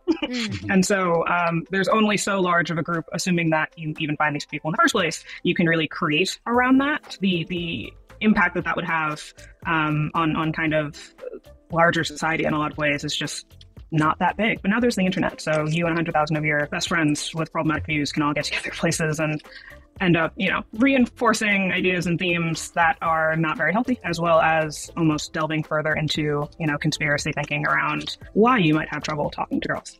Going back to my bootleg survey, if this were more developed or if I were ever to try to do it again, I'd probably add more responses to discuss and get at how much these people hate women. Because in one section where I gave the option for a direct individual response, I got a nice amount of responses that implied that hatred for women was a driving factor for consuming Manosphere content. And when you look at Manosphere and Manosphere adjacent content, there's a persistent trend with presenting women-centered rage bait. For those who don't know, rage bait is basically all this content that is made to make you angry. It's showing a person, usually a woman or maybe even a kid, doing something they're not supposed to do. And the best rage bait content shows them getting what they every time someone talks about the Cheesecake Factory, I just want a cheesecake.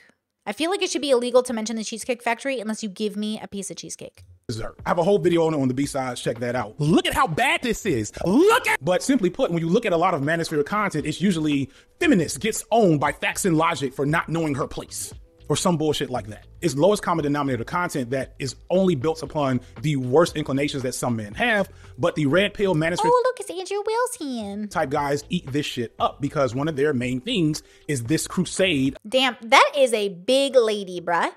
That is a uniquely large human. That is so fascinating. Oh, look, it's Farah. Farah.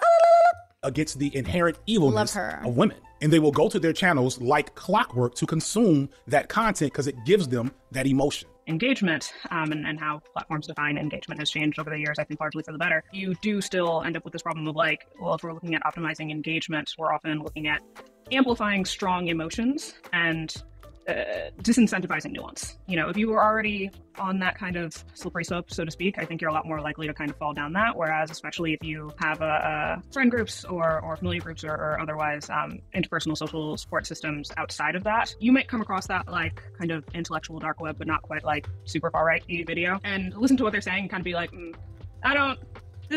this doesn't like align with like the actual conversations and people that I know in my real life, so I'm gonna like move away from this. There's and I do think that like, this is exactly what I was looking for. Engagement is driven by making the viewer feel strong emotions, and one of the easiest and most reliable emotions to build engagement around is anger and disgust. These young men and boys have so much anger and disgust towards women, most of them will tell you outright. They'll be in this comment section. Watch. And if they don't, then we still know they're lying because of what their content shows us. And the scariest thing is that these strong emotions are predictable because they're addictive. Again, you will find some who are honest and they will tell you that they themselves know that they're in a negative feedback loop with manosphere content. They know that they're not helping themselves or improving any of their It's interesting because I would say, like, I don't know how honest a lot of the manosphere content is. It feels very dishonest to me because anytime you have anything that counters it, they just say, like, you're the exception, which is, like, very common for people. I don't know. DeFreak says, who isn't using propaganda, though? This is now gaslighting. I think the manosphere and certain groups use it a lot more. So I would say that right-winged people use and are willing to use more propaganda feeling tools to get their messages across in their videos viral than progressives, like generally speaking. But the propaganda is within all groups because propaganda is just like information to move an idea forward and to convince people to be on your side in some ways. Like it's to convince you regardless of fact, like to be on their side. But I do think a lot of grifting occurs more in conservative bubbles than in left-wing bubbles. And I think that it's like a very specific phenomenon because the right is more conservative and capitalistic. I think they're more than open to playing certain games. You know, they're willing to lie to, you know, sort of push an agenda. Not that leftists don't do that. Not that liberals don't do that. Not that that doesn't happen in leftist circles. We've seen that with the BLM issues. We've seen that with content creators. That's not what I'm saying. But there's something about the conservative bubble that just allows for a lot more grifting, I think, than the leftist bubble. But that makes sense to me, I think. But I think generally all humans allow a general allowance to everybody to sort of exist in a falsehood, I think. Yeah, it says left twists, right straight up make shit up. I would agree with that. I would say the left does twist things sometimes. Absolutely. Like I'm the first one to talk shit, right?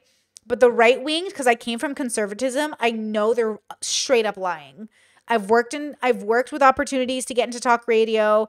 They straight up coached me to lie. And when I said I'm not going to do that, they just didn't move forward. Like, which makes sense. Like they straight up coached. Now, with the leftists I've worked with, they have never been straightforward enough to say lie. They will twist the conversation to encourage me to lie without saying lie. So it's interesting, like in a way, because if you're naive enough, you'll fall for it and you'll be like, oh, I'm just like, oh, but then when you realize like, oh, that's a lie, like you're trying to get me to lie. But the right wing will be like, lie. You lie. You know what I'm saying? So that's the difference.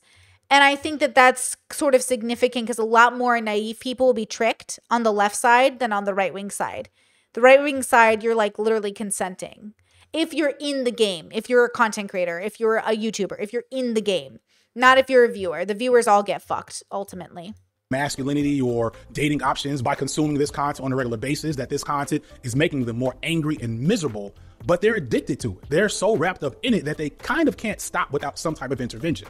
And this is also a response I saw in the survey. But it's not just my bootleg survey. We saw this with Facebook and QAnon. We see this with flat earthers. All of these alternative spaces and the way that social media drives those spaces kind of builds upon the same mechanisms that, I don't know, they've hacked within the human brain, knowing that we will keep coming back to certain things if they make us feel a specific emotion. But that's from the consumption side, because if we're going to be honest, this content is also addictive as a creator. Every video we upload is especially for me, like trauma. So like, I mean, like, Trolling says there are plenty of examples of leftists outright lying. This might be a bubble issue. Well, I agree. There are. I just think there are more on the right. I think there are more grifters on the right, just in numbers. But like, that makes sense, right? They're more prone to making money, which means they're more likely to do those things, which means they're more likely to be okay with the business model because it works within their values. Like Sneeko said the other day, who cares if Trump's a billionaire or not? The point is, like, you're selling a message. I do think in general, both sides are willing to do that. I just think the right has more people who are willing to do it because it doesn't violate their sense of value. I talk about black incels. I talk about anti-fatness. I talk about, domestic abuse and stuff like that. The things that we talk about, especially when you bring in the racial component, racism, gaming, the racism in the Indian community, when I talked about it, it's always things that are going to be so incendiary, so polemic that you know you will piss off someone, if not everyone. The commodification of this and commodification of our grief and how we have, there's a McLaughlin quote that Did he say posting a video is trauma? No, he said he posts about his trauma. Like, he makes videos based off the struggles he experienced growing up. Basically says, media is the children and we are children of the media. So you make what you want to make, supply and demand type of thing. We make manosphere videos because we know they work. And because they work, people continue to make them, which is an oversaturation of demand for manosphere, anti-manosphere stuff. And we help put their name out there, which will in turn dictate the limitations and the perimeter around what we will be able to make successfully sometimes. Manosphere content is a reliable moneymaker. And that's because not only will these guys watch rage-bait manosphere content to get their jollies off by hating on women and complaining about feminism, they'll also come and watch anti-manosphere content too. They're so addicted and tied to this manosphere rhetoric and so protective of it as a community that they feel driven to consume it and defend it on all fronts. If you look at the comment section of any anti-manosphere video, you will see them here arguing and trolling and being hateful in the comment section. You barely ever see the opposite. Literally, anytime I literally avoid certain people on the internet because the toxicity from their audience is so clear. Every time I post a Tate video, I basically never read the comment section fully because it's always just like the most like angry men ever. And I'm like, girl. And same with Manifestel. Like, I read the comment section, but it's just the angriest women ever. They're so angry. And I'm like, girl, like, no. Certain communities just like have the most angry communities, you know? And this only makes any video you make about the manosphere have a reliable floor of viewership and high metrics in your engagement. I guarantee that this video will probably hit 1 million views in a month or so. I'd be shocked if it didn't. If I don't fuck up the thumbnail and the title or it gets age restricted, give me maybe 40, 50 days from its release and I guarantee it'll hit 1 million. Why? Damn. Because the Manosphere dudes will be here in my comment section to argue about what I'm saying. I've heard people that actually watch my content say, I don't know why the YouTube algorithm keeps on suggesting to me Manosphere content. And that's because the algorithm doesn't have any actual like insight on the individual. It just knows how patterns work. And since genuine Manosphere consumers will watch Manosphere content to get their jollies off and then hate watch anti-Manosphere content, the algorithm just knows, hey, there's a connection there. And so it keeps on trying to play our content against each other. There is genuinely no more valuable and predictable audience to cultivate, at least on YouTube, and I would argue still on TikTok and Instagram and on Twitter, than Manosphere people. Because they are the most online, they're the most reliable, and they're the most easy to manipulate. It's the truth. Who are already entrenched in the manosphere side are probably more likely to kind of watch both in the sense that both of them kind of get them riled up with like negative emotions. Whereas I feel like people on the anti-manosphere side find watching that kind of content stressing. Almost as a pressure valve. Well, not the manosphere. Oh, like, watching like that stuff. Yes, that makes sense. I think it ends up being a pressure valve for people to like release some frustration about it, but it isn't something that, you know, you come away from it being like, I am now more upset than I was before and like have this righteous anger. And in the same way, I think that if they were to go up to the manosphere side, they like click in and then within 5 seconds they're like, oh, no. True. Like, this is not what I come. That's my lived experience as well. I watch a lot of things because I'm a content creator, obviously, and I'm going to talk about it. But as a person, as like a Brittany, it's true. I watch FT Signifier because I'm like, oh yeah, like vibes. And then I watch, you know, the red pill or whatever to be like, ooh. And like, I'm not watching it as a viewer because I'm like, this is gross. This makes me feel bad about men in the world. This makes me hate men, but not literally. Like, but it does evoke that emotion in the same way I'm sure men watch it and go, oh, this makes me hate women. But like, the irony is like, as a woman, I watch it and I don't know if the manosphere knows they're making me hate the men, but also I don't really like the women on the panels either very much. I just don't like this group of people. I just feel like it invites like the worst of society into a little bubble, but it's just because of like the category of people they are. And that's like the issue. So I definitely relate to the sentiment where I just, if I'm watching content for me, for me, not the content creator me, but the me, yeah, I'm not going to watch Manosphere stuff. And I don't want to watch Manifestel. It just makes me feel depressed because it's just so sad. It's just like the world's against me. Everyone's like against you, like blah, blah, blah. And I'm like, I can't. It's just not a vibe. To content for it. I still get messages to this day from like, mostly from men telling me that like, they'd seen their friend like start to go down the rabbit hole and they'd sent them my video and that had like taken them out of that rabbit hole. And nice. I've had like, loads of lovely DMs. But obviously I've had the negative stuff as well. I had a lot of comments from people from the manosphere, especially when it first came out as well. People trying to sort of debunk me, but not really doing much of a good job in the comments. But I think that what people mostly say is you haven't done your research when like clearly I've looked up quite a lot of studies for this video. The main people that I was talking about in the video was his name, Rollo Tomasi. He did a live stream not longer after I put my video out. And he did a live stream where he was reacting to my video on his channel. And that brought a lot of traffic over to my video when he did that. But yeah, I mean, what are you going to do? I don't really mind. But it's not just us. There's also tons of mainstream media looking at the world of incels and the manosphere. I think there was just a big expose on Vice or one of these other media conglomerates that followed around a bunch of incels from the UK because humans, we have just this. We watched this. Remember that a lot of these ones were diagnosed autistic, and I think that plays a huge role in socializing, especially if you have parents who don't like help you.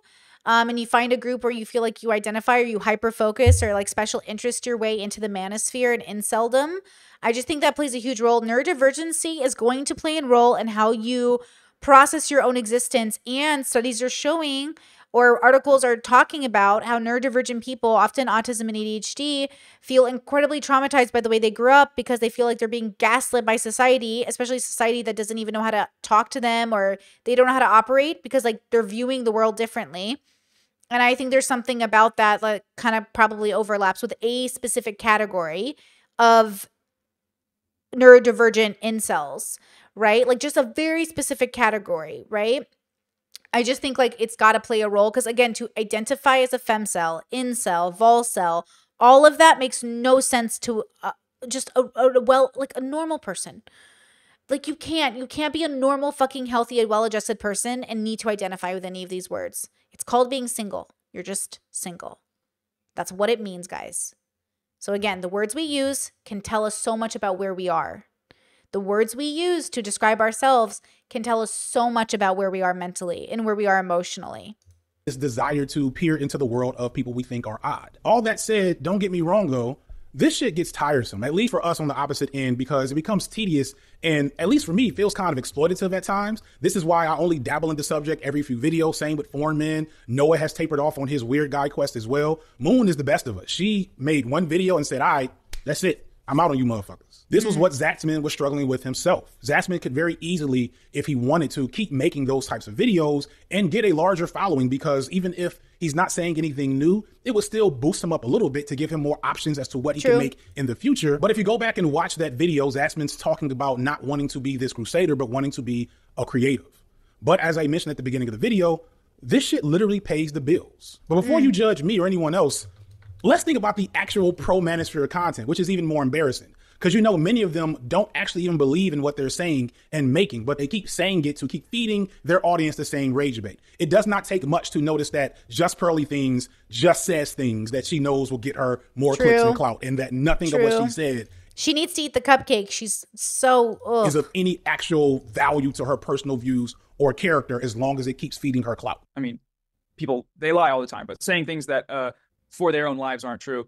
But I mean, ultimately it comes down to algorithmic incentivization, which is a thing we're all subject to. But like you said, it's there's a different tone when there's that sort of backing, which I definitely agree with. So I think I agree with you too a little bit, Noah, because there's Pearly Things, who clearly is just saying the thing. Oh yeah, like 100%. It's really amusing. Shameless.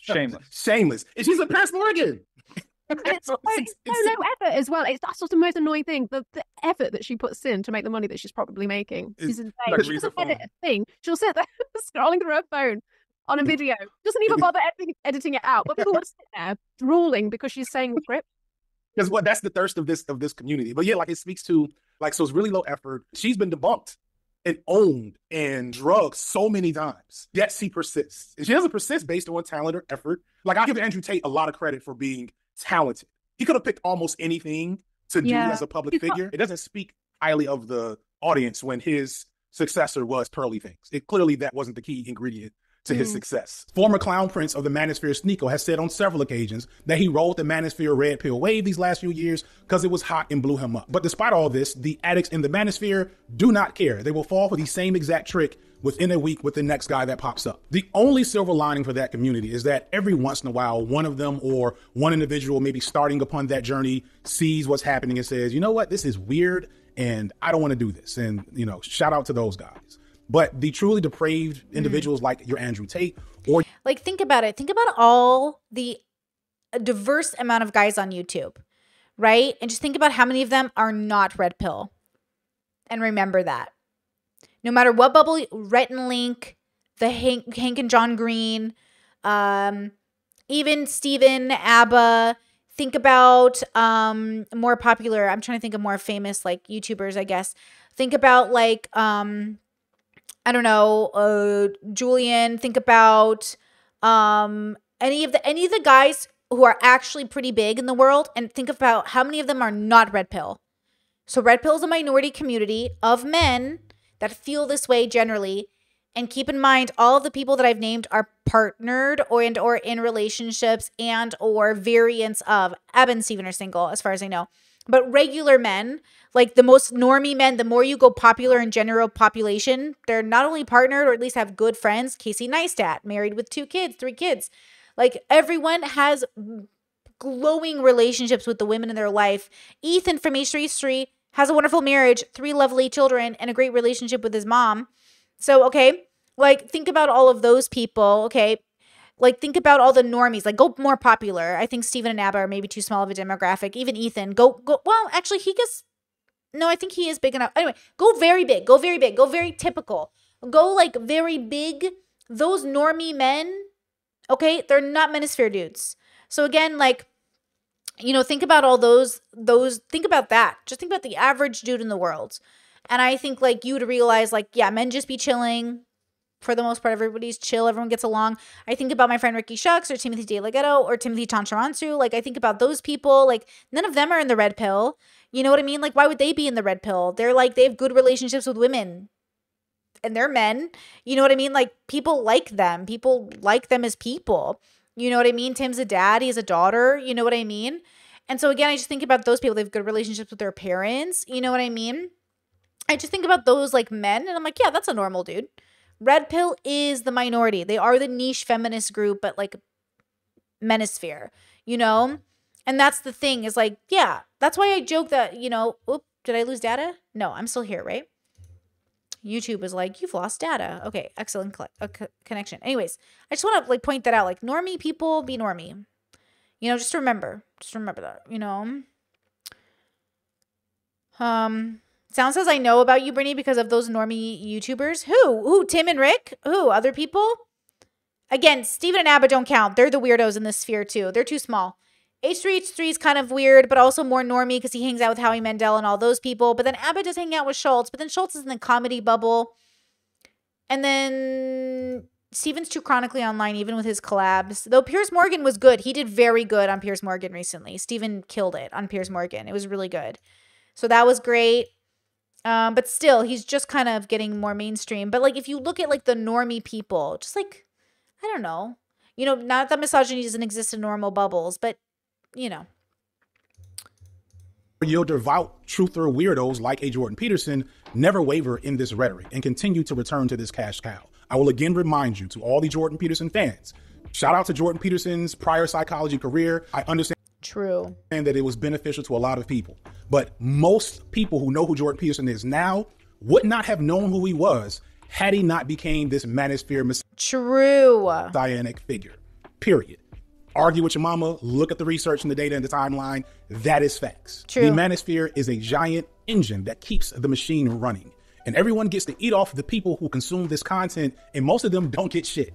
And there's like a cynical part of me that doesn't fucking care and wants to make the full-on Andrew Tate video once every 2 months. It would be so easy because I know it will do numbers. And I will use that money to take my wife on vacation and take a picture of us on the beach and tag your favorite manosphere creator who hasn't been kissed in the last 6 years and say, you made this possible. But there's also a bigger part of me that actually cares about the men and boys targeted and harmed by this content, especially now realizing how young they are and how much worse this content affects those young people. And that's the thing that I think still isn't talked about enough, that despite the amount of harm being done by this population, this is a population that at its core is being exploited. And they're being exploited based on real areas of vulnerability that are, at least from my perspective, hard to talk about. Because someone can be both victim and perpetrator, and that makes it difficult to fully engage with the totality of the subject. Because you want to leave room for the victimhood in play, but not so much room that any type of change or accountability for that behavior is pushed to the side. Yes, exactly. I have tremendous sympathy. You want to meet people where they're at and hold them to the standard that makes sense for where they're at. For people who are victims of incel violence.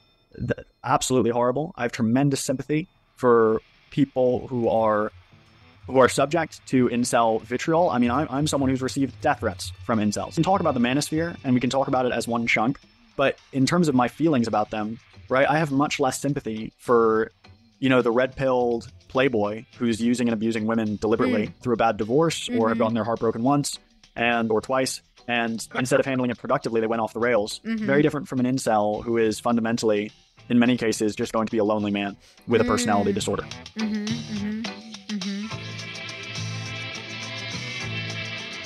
As I said earlier, my Manosphere video series is something that I'm greatly known for, really proud of. But there is one glaring analytical flaw, a flaw that I knew was there, but I didn't want to address because I didn't know if I could address it appropriately. And that flaw was that I did not touch on the difficult to engage with relationship between these toxic communities and the population, specifically the fact that a lot of this population is disproportionately neurodivergent. I knew going in from my own research that there was a clear relationship between the manosphere and autism spectrum disorder, but I didn't know how or where to fit that in, and I didn't feel like I'd be able to talk about it properly and that I might end up doing far more harm than good in the process, so I left it out. But not long after that video went viral, I got a response video from a creator named First as Tragedy, and he kind of took me to task on this glaring omission from my video. That manosphere poll, it wasn't necessarily my audience. And then from here on out, I was like, to get that same pool, to get that same content creation, I can't do my normal ableism disability analysis. My real niche, like I did like a video on like speech disorders, and kind of ableism with speech disorders. I can't, that's not going to pull, the same manosphere crowd. For me, I think it speaks to an issue in the broader political left of how disability is approached. And then I get big on a manosphere video. But I don't think people came there for the disability angle. They came there for the manosphere stuff, First, this tragedy correctly points out all of the things I mentioned as risk factors for falling into the manosphere. Poor social efficacy. I think about that. Like I don't know much about that content creator, but making like disability focused content or awareness focused content about disability, it is interesting because in a lot of these bubbles, they want you to pretend like you don't have a disability. They want you to pretend and hide and mask and act like, and sometimes I get it, right? Like we all need to function as a society, but I also think that like, I don't want to encourage society to pretend that there's not a part of society that needs some sort of attention or that like people you wouldn't even think have something due. I mean, David Goggins pushes his whole narrative of like he suffers because of his ADHD, but instead of taking medicine that helps him, he like self-flagellates and like lives in a loop of my life is hard and tough and it's harder than so many other people's and that's how I know you can do it. But like also you could just take meds probably, but maybe not. Maybe he's tried all the meds and it won't work. But it is one of those things where obviously we want to be able to talk about it, but also interesting. The extensive engagement in online communities and internet consumption, higher risks for childhood trauma and abuse. All of these things are things that people on the autism spectrum are more likely to experience. And again, this is something I knew, but was afraid to get into. And the reason I was afraid should be pretty obvious. I didn't like the ramifications of implying that being autistic made you more prone to falling into the manosphere. Or true, but that's why I say mean autists and nice autists. I think people who are because I think children and those children get socialized, but also the predisposition of personality leads them in directions. And I believe in that because I think we're biology, but we also have the ability to, I think, evoke what I call free will. So I think that you fall into different categories at different parts of your life. And I think people who are predispositioned to being a nice autistic end up a nice autistic, and people who are mean end up mean autistic. And so they end up in the mean bubbles, like Reddit autists that make fun of you for everything with meanness and malice. They're different. Groups of autists like make fun of people but with no ill intention, or are blunt or shitting on something you love with no ill intention. They're not even trying to be mean. Those are nice autists who like are a little blunt. Who cares? But like the mean autists that are like, I know I'm being mean, so I'm going to say it. Like, oh my gosh, they fall into very specific spirals. And then neurotypicals, same thing. Nice neurotypicals end up in certain bubbles, and mean neurotypicals end up in certain kinds of bubbles. But if you're in an online chronic community, you're more than likely, I'm going to say neurodivergent.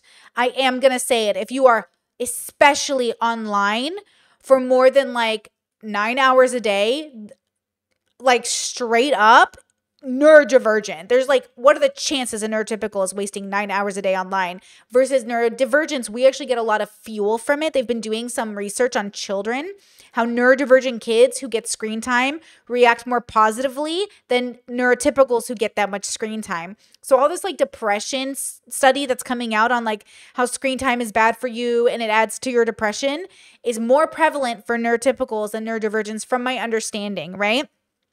So again, if you are well-intentioned, you're not actually trying to be mean. You certainly don't want to be known as a mean person, but you talk, like when I say autistic or autist or acoustic, or I say words that make me laugh, I think there's something so funny about blunt people. It just makes me like, it makes me go, oh my God, that almost hurt my feelings, or that kind of hurt my feelings, but I think it's kind of funny because I know you don't mean it. I don't want to be mean to you. I don't want to be cruel. I don't want to hurt your feelings. I literally do not want to be mean to you. But I also notice that the way I talk naturally, the person that I am, the thing that makes me laugh about being a person, sometimes makes people think I'm being mean to them. And that bums me out. But at the same time, I have to pick me. I have to pick me. Because I've already grown up in a whole world that has rejected me for who I am. Right? Like, hence the borderline. I can't keep picking you over me when I know I'm not trying to be mean. I'm really not. But I know if I'm trying to be mean, because I've been mean on purpose before, and I will say, I was trying to be mean, my bad.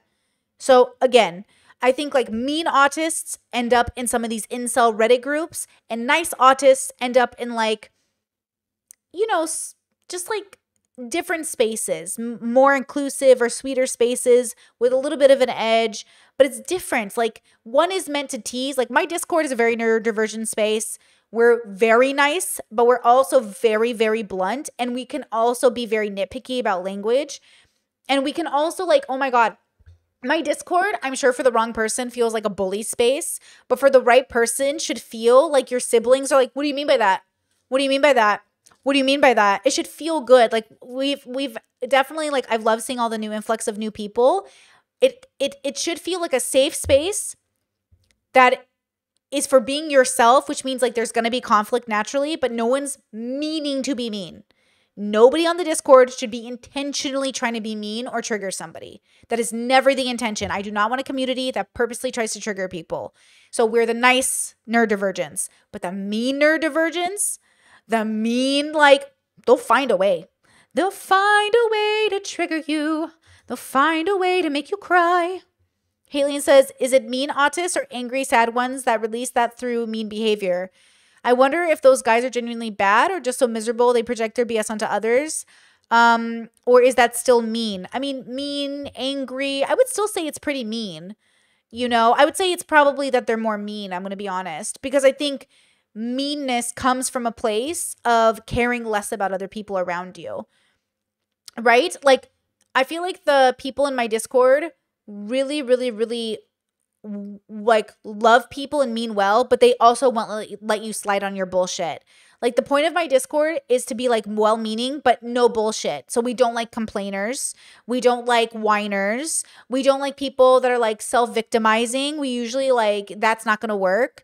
But at the same time, like if you want to vent, if you have a problem, if you're triggered, we love you, bro. We've seen it happen on the Discord before. So like the intentions are good, but if you get triggered in the wrong space, if you are just venting in the wrong space, you will get bullied to hell with the mean autists or the mean certain people. Like it will be bad.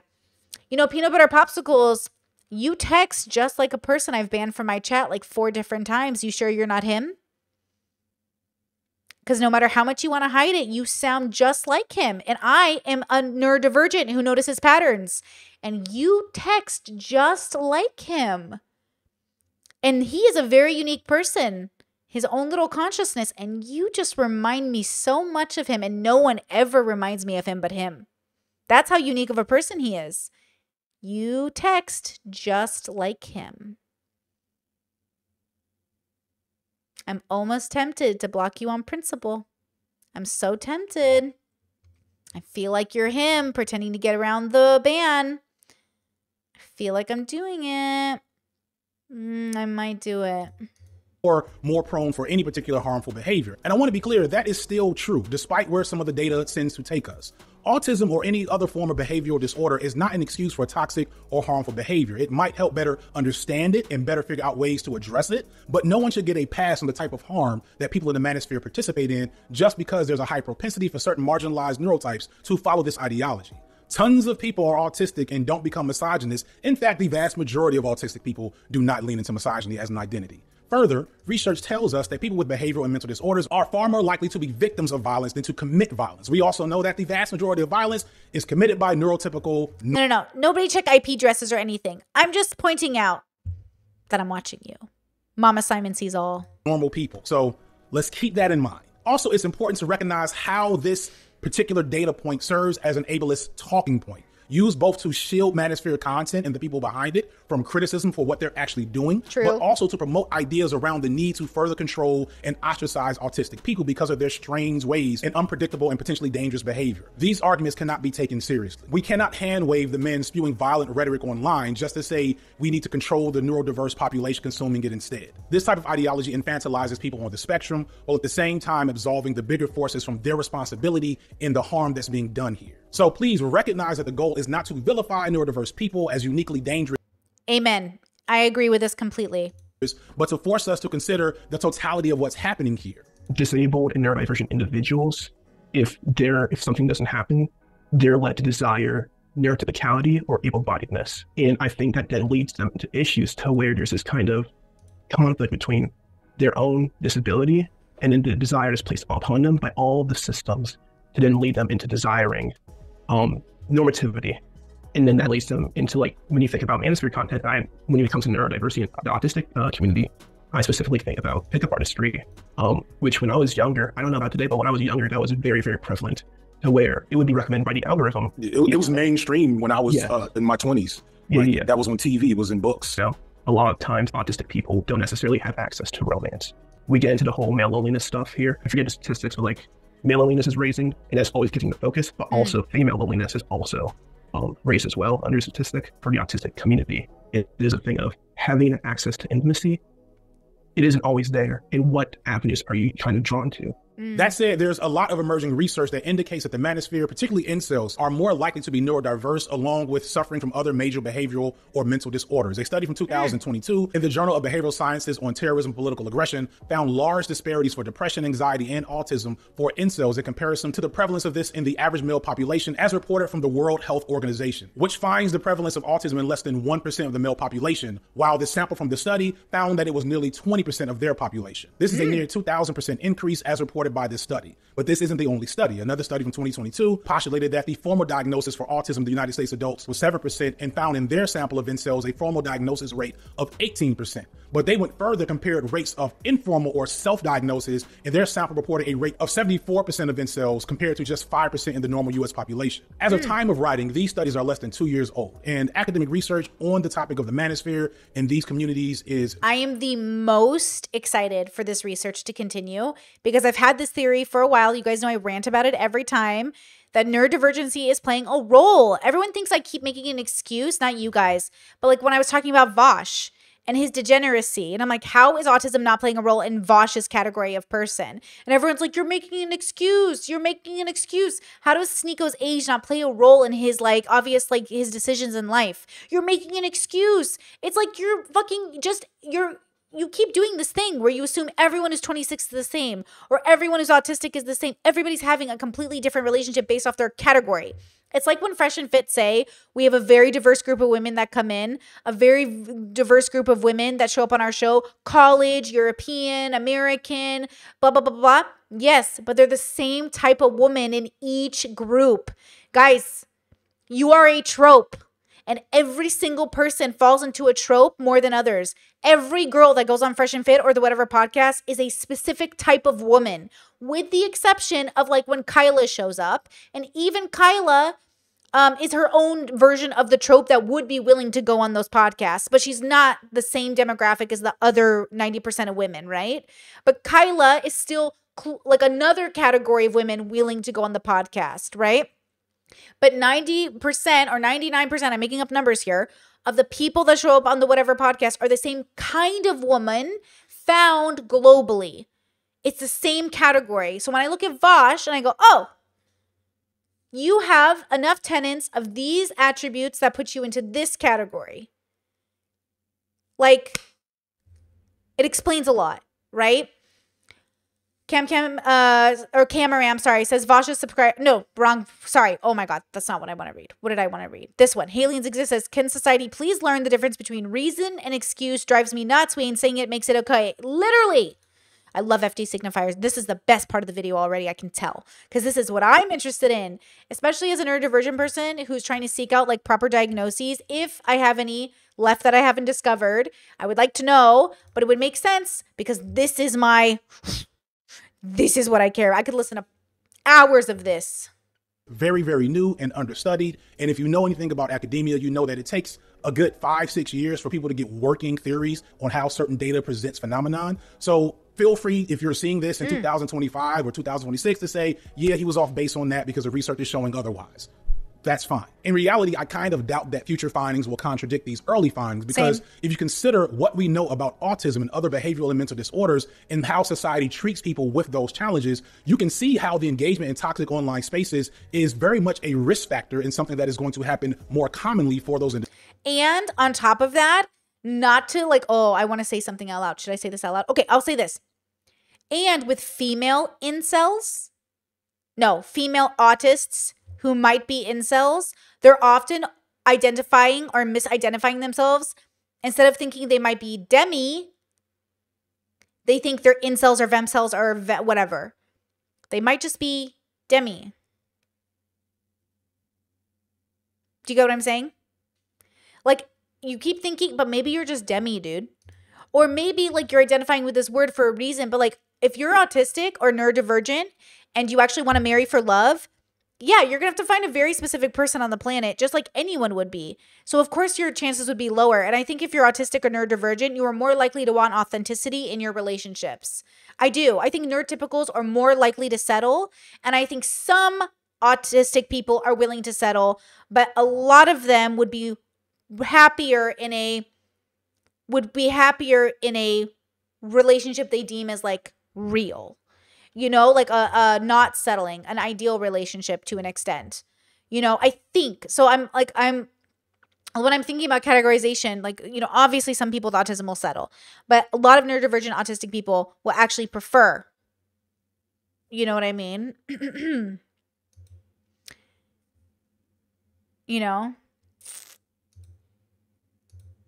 Individuals. First, this tragedy illustrates in his response video that people with autism are more likely to have difficulty socializing, so we'll spend more time online and we'll have— Hey, Peanut Butter, you know why I think you're him? Because you knew his username and you knew exactly how to spell it with the capitalization and everything, but you're pretending like you don't know who he is. Listen to your comment. Oh, I had a TBI. Very funny. Did this guy who's this 7, like, why do you know this? Did somebody write his name in chat? Why are you even writing it perfectly? Why are you copying it? Why are you interested? Wait, did somebody write 7's name in chat so he knew who it was? Because people didn't write it properly. You're the only one who wrote it properly, right? Am I crazy?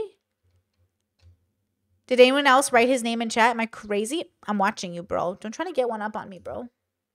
Have poor educational and economic outcomes and thus poor romantic options, and will see. Query says, wait, is demisexual a real thing? I thought most people are like that. No, it's definitely real, and most people are definitely not like that. Or it doesn't even matter if they are. It still can make it real. I'm definitely not demi. People just wrote it? Okay. Okay. If people wrote it, I believe you. But did they? I can't see it. Maybe I'm missing the comment. Okay. Okay, did somebody write it? Because I'm not seeing anybody who wrote it. Guys, did anyone write it? Because I didn't see it before he commented. Feels like that's a lie. Feels like that's a lie. I know I said it last week too, Hannah. Peanut butter knows they're on my list, okay? They know they're on my list. I wrote it. Okay, Ingrid wrote it. Okay, Peanut butter, you got out of this one. You just type very uniquely like this person. Nobody types like this person because their level of autism is special. And you remind me of that person. I know because you write just like, you text just like them. So I'm watching you. I'm watching you. I won't ban you yet. It's too interesting. But I swear, if you give me any more inklings, I might ban you. The appeal of a guy like Andrew Tate telling you that he can train you to be normal as very desirable. You have to recognize that these creators are purposely targeting vulnerable groups, whether autistic or not, and exploiting their pain and struggle in life to do further harm and exploit them. And when you see the rhetoric used in the manosphere, the constant hurling of ableist slurs, the coded language around consumers of manosphere content, it indicates that they know exactly who they're talking to and why they're talking. Wait. No. Wait. No. No, Ingrid, you did not write it. No, see, you did not. It has to be 7 because you didn't write it correctly. No. You didn't write it correctly, Ingrid. You didn't capitalize the 0, the O. And this person did for some strange reason. Bro! It's on YouTube. I copied the title of the video. See, Ingrid, you didn't write it exactly right. You didn't capitalize the same numbers he did.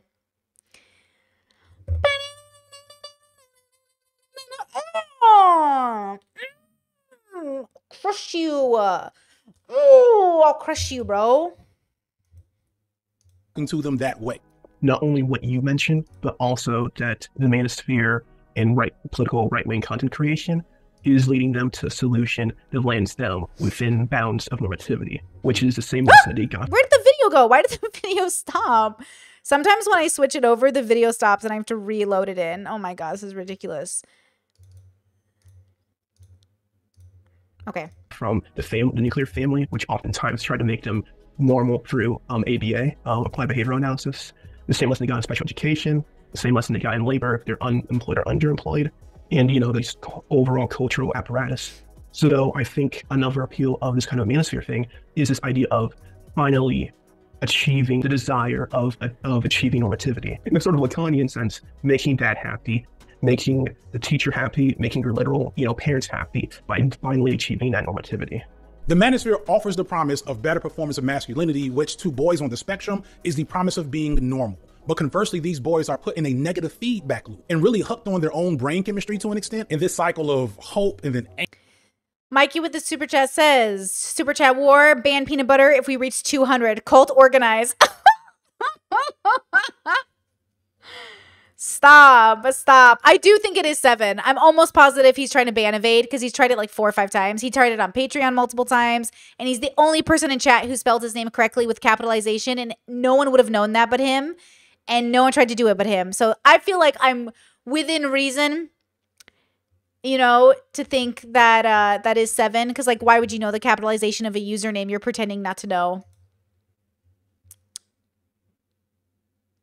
Anger and then rage and then shame and then maybe back to hope and then be rated for how their difficulties make it impossible for them to do better, and then maybe even encouraged to ostracize and target others within or outside of their groups as lolcows worthy of targeting and derision, if not just to take the heat off of themselves. The whole thing is as depressingly awful as anything I've talked about on this channel, and it's hard because you have to remember that these are the same people with anime avatars in the comment section or on Twitter. Hey, you leave the anime avatars alone.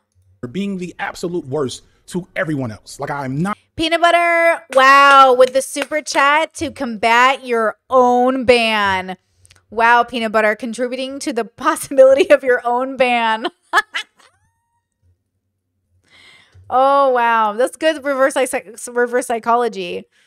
That's pretty good. Not losing track of that paradox. It's a delicate balance between trying to emphasize with the types of people who find themselves in the manosphere, but also recognizing that community, connection, affection, these are genuine human needs that we often underplay how bad it is to not have them, and how many of us may not be any better in a different circumstance. Does not having those things, I mean, neurotypicals are also struggling with this as well. excuse the behavior from these folks? Of course not. But engaging with that part of the discourse should make us think more critically about how we respond to this phenomenon, or how quickly we are to engage with lol-cow activity for some of these guys. Really, it's weird. Like, it kind of feels like, looking back, how it's prime, like, incel, like, category. But I never went into it. Like, I watched, like, Ooh, primed incel category. atheist YouTube. He just never kind of went down that road. Okay, I promise this is not a incels have a point moment, but I mean, I think there's a real thing here of the need for intimacy and need for physical, close and physical touch. For me, like, being incredibly, like, 110% like vulnerable, like, no, yeah, like, the fact that I've never been, you know, like, held or never been physically intimate with a woman, like, that sucks. And I think there is a thing of, like, wanting that physical intimacy and touch, really get around to touch deprivation is the emotional, mental effects of not having access to physical intimacy, access to it, is kind of something that very much impacts my kind of self-esteem and impacts my the way I view myself.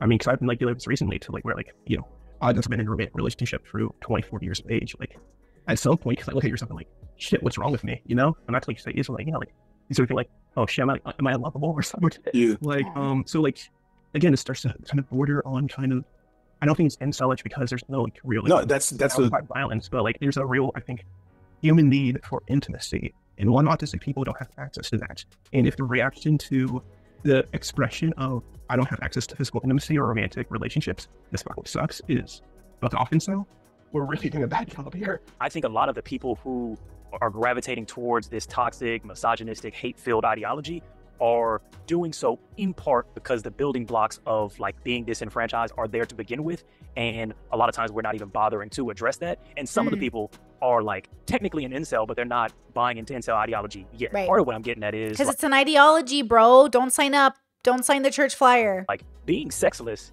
is terrible. Like, I feel like there's this, like, back and forth where we're like, oh, well, it's not that bad, or, like, we try and moralize it. And I know we've gone back and forth, but my stance is that is an essential part of a happy human life, if you want it. Like, obviously, there's people who are aromantic, asexual, etc. But but outside of that context, getting to have the kinds of relationships that you want in your life is part of being a thriving human being.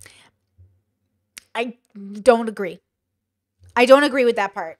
I don't agree with that part. I think that's a narrative given to you by an assumption made from a place of our ancestors coming out of survival.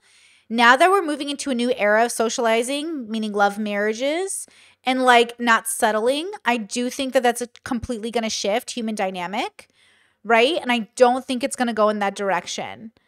So I don't think that it's about having, like, exactly the relationships you want, because I think, again, entitlement is not interesting to me, but it's also very human to be entitled.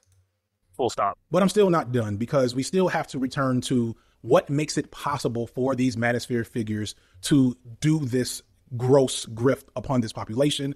And that lays at the feet of YouTube and other big tech companies for radicalizing young men. However, emerging research indicates that people aren't really radicalized by extremist content they encounter online. What seems to be more accurate is that Okay, I feel like I just want to remind Peanut Butter, because I do think you are Seven. You're the only one who said Seven's username correctly with the right capitalization. You defend Steven in my comments, much like Seven used to do in a very particular way. All I need you to do now is defend Max, and I definitely know that's you. Okay? You give me money in euros. Seven lives in the UK. That makes sense. You donate 99 cents, which was Seven's favorite thing to donate. You also, you type like him, okay? I banned Seven multiple times with multiple usernames on my Discord and on my YouTube chat, and he always came back repeatedly, so I knew you'd come again. You know what I mean? Oh, now you're typing the username without the proper punctuation. You also share random facts and post comments like in paragraphs, which Seven used to drive me crazy. It's like you'll hear me talking about something and your brain goes, let me go on Wikipedia and copy and paste a ton of paragraphs into Brittany's chat. Seven used to love to do that. You're the only one who does that in the same capacity that he does, because it's his part of his like autism. Yep, I said what I said. Okay. And then there was something else that was making me, oh, you said your dad died. Seven's dad is dead. Sad, but also what are the coincidences? Now I just need to say something like I live with my mom, and now I definitely know it's you. Okay. I also heard Seven was going around in other Discords talking shit about me and telling other YouTubers that he was upset that I kicked him out of my Discord. Do you think it was maybe because you violated terms of service? Oh, and then Seven literally said, I didn't do that. Brittany lied about that, but we had screenshots. That's why you were banned. And then you tried multiple times to get around the bans, which is a consent violation, right? So are you doing it again? And then I feel like if you weren't Seven, you would be talking differently. Peanut Butter says, I'd ban a person who's on YouTube with the name Seven, the narcissistic abuser lurker. Also, no one said the N-word, but you brought it up. And that's one of the accusations against Seven. Nobody else called you that. Why'd you bring it up? Discord says Brittany's listing this like she's solving a crime. I am. It's been boggling my brain for weeks because I'm like, okay, I know I'm neurodivergent, girl. I follow patterns. I know shit. Okay. So, with all of this said, Peanut Butter, I'm going to ban you. I'm going to ban you. I'm pretty sure you're Seven. Okay? I'm almost positive. Because if you weren't Seven, you would talk like yourself. Everybody in this chat, I know how people talk. I almost want to say that if some of you changed your usernames and came in with different names, after a while, I'd be like, are you this person? But you can't do it. See, Seven is trying to... You can't do it. But I know how people talk because I pay attention, and it's interesting to my brain. And you talk just like him. Private and guest investigator Simon, I'm just trying to protect my community and my sense of, like, peace. Okay? And genuinely, with peace and love, Seven disturbs my peace. And Peanut Butter, you remind me too much. Too much of it. Brittany, do you get the benefits of your disability? I don't know what you mean. I don't know what that means, Elf. I'm going to test it out. Don't try, Yaya. You're just going to say, my kid said hi, and I'm going to know it's you. Nobody changed their usernames on me, okay? I know, memorize your usernames and the way you talk so I can see you as a person and not a username.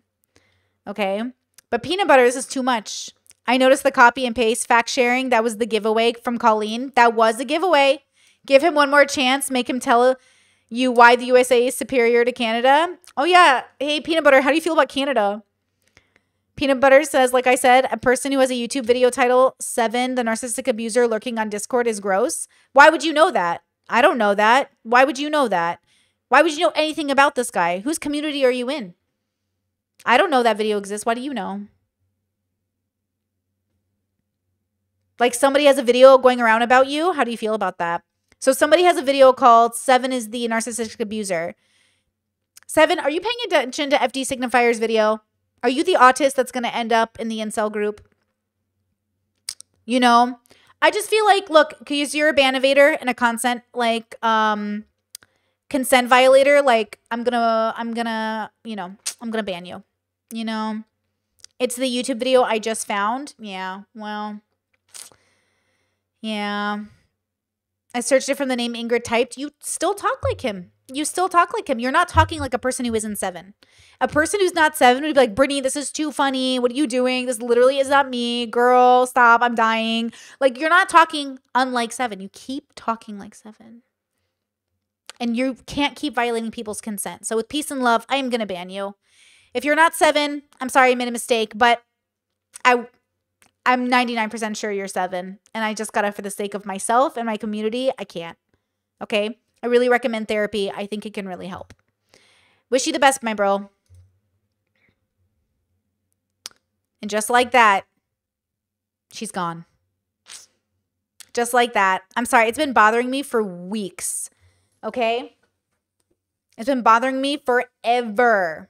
And okay, behind the scenes, he's causing problems. Okay? In chat, it's problems. Absolutely not. Sorry, guys. Sorry. You can't ban evade and expect me to think that's cute. It's not cute. Don't ban evade. That people tend to have a preset ideological disposition and a limit and will seek out content that reinforces those preset values. So more extreme content mostly just serves as a beacon for more extreme individuals to collect together and deepen their level of radicalization. Our results show that a community of users who predominantly consume content produced by far-right channels does exist.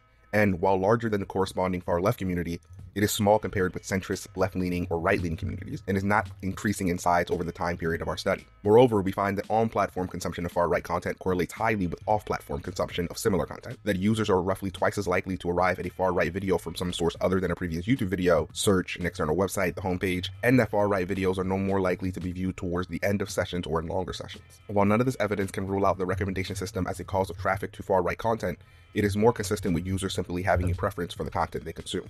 Facebook can both track what you're doing on platform, but they can also kind of get a sense of like, well, you know, where do you spend your money? What other types of social media platforms do you like to go on? What other types of websites do you Because everyone fits into categories. Pay attention to yourself. What's your category? enjoy? What kind of other content do you like? What age demographic do we think that you are? Even if, you know, on Facebook, you're not looking at manosphere content or something like that, it may end up being recommended to you based on what you do on other parts of the internet. And so I think that that contributes to these things more than people realize. It also influences, you know, recommendation systems and the kind of content that, you know, you are preferentially shown by different platforms, which can also certainly contribute to the, not necessarily the development of these bubbles, but bubbles. 1 hour, 17 minutes, and 53 seconds.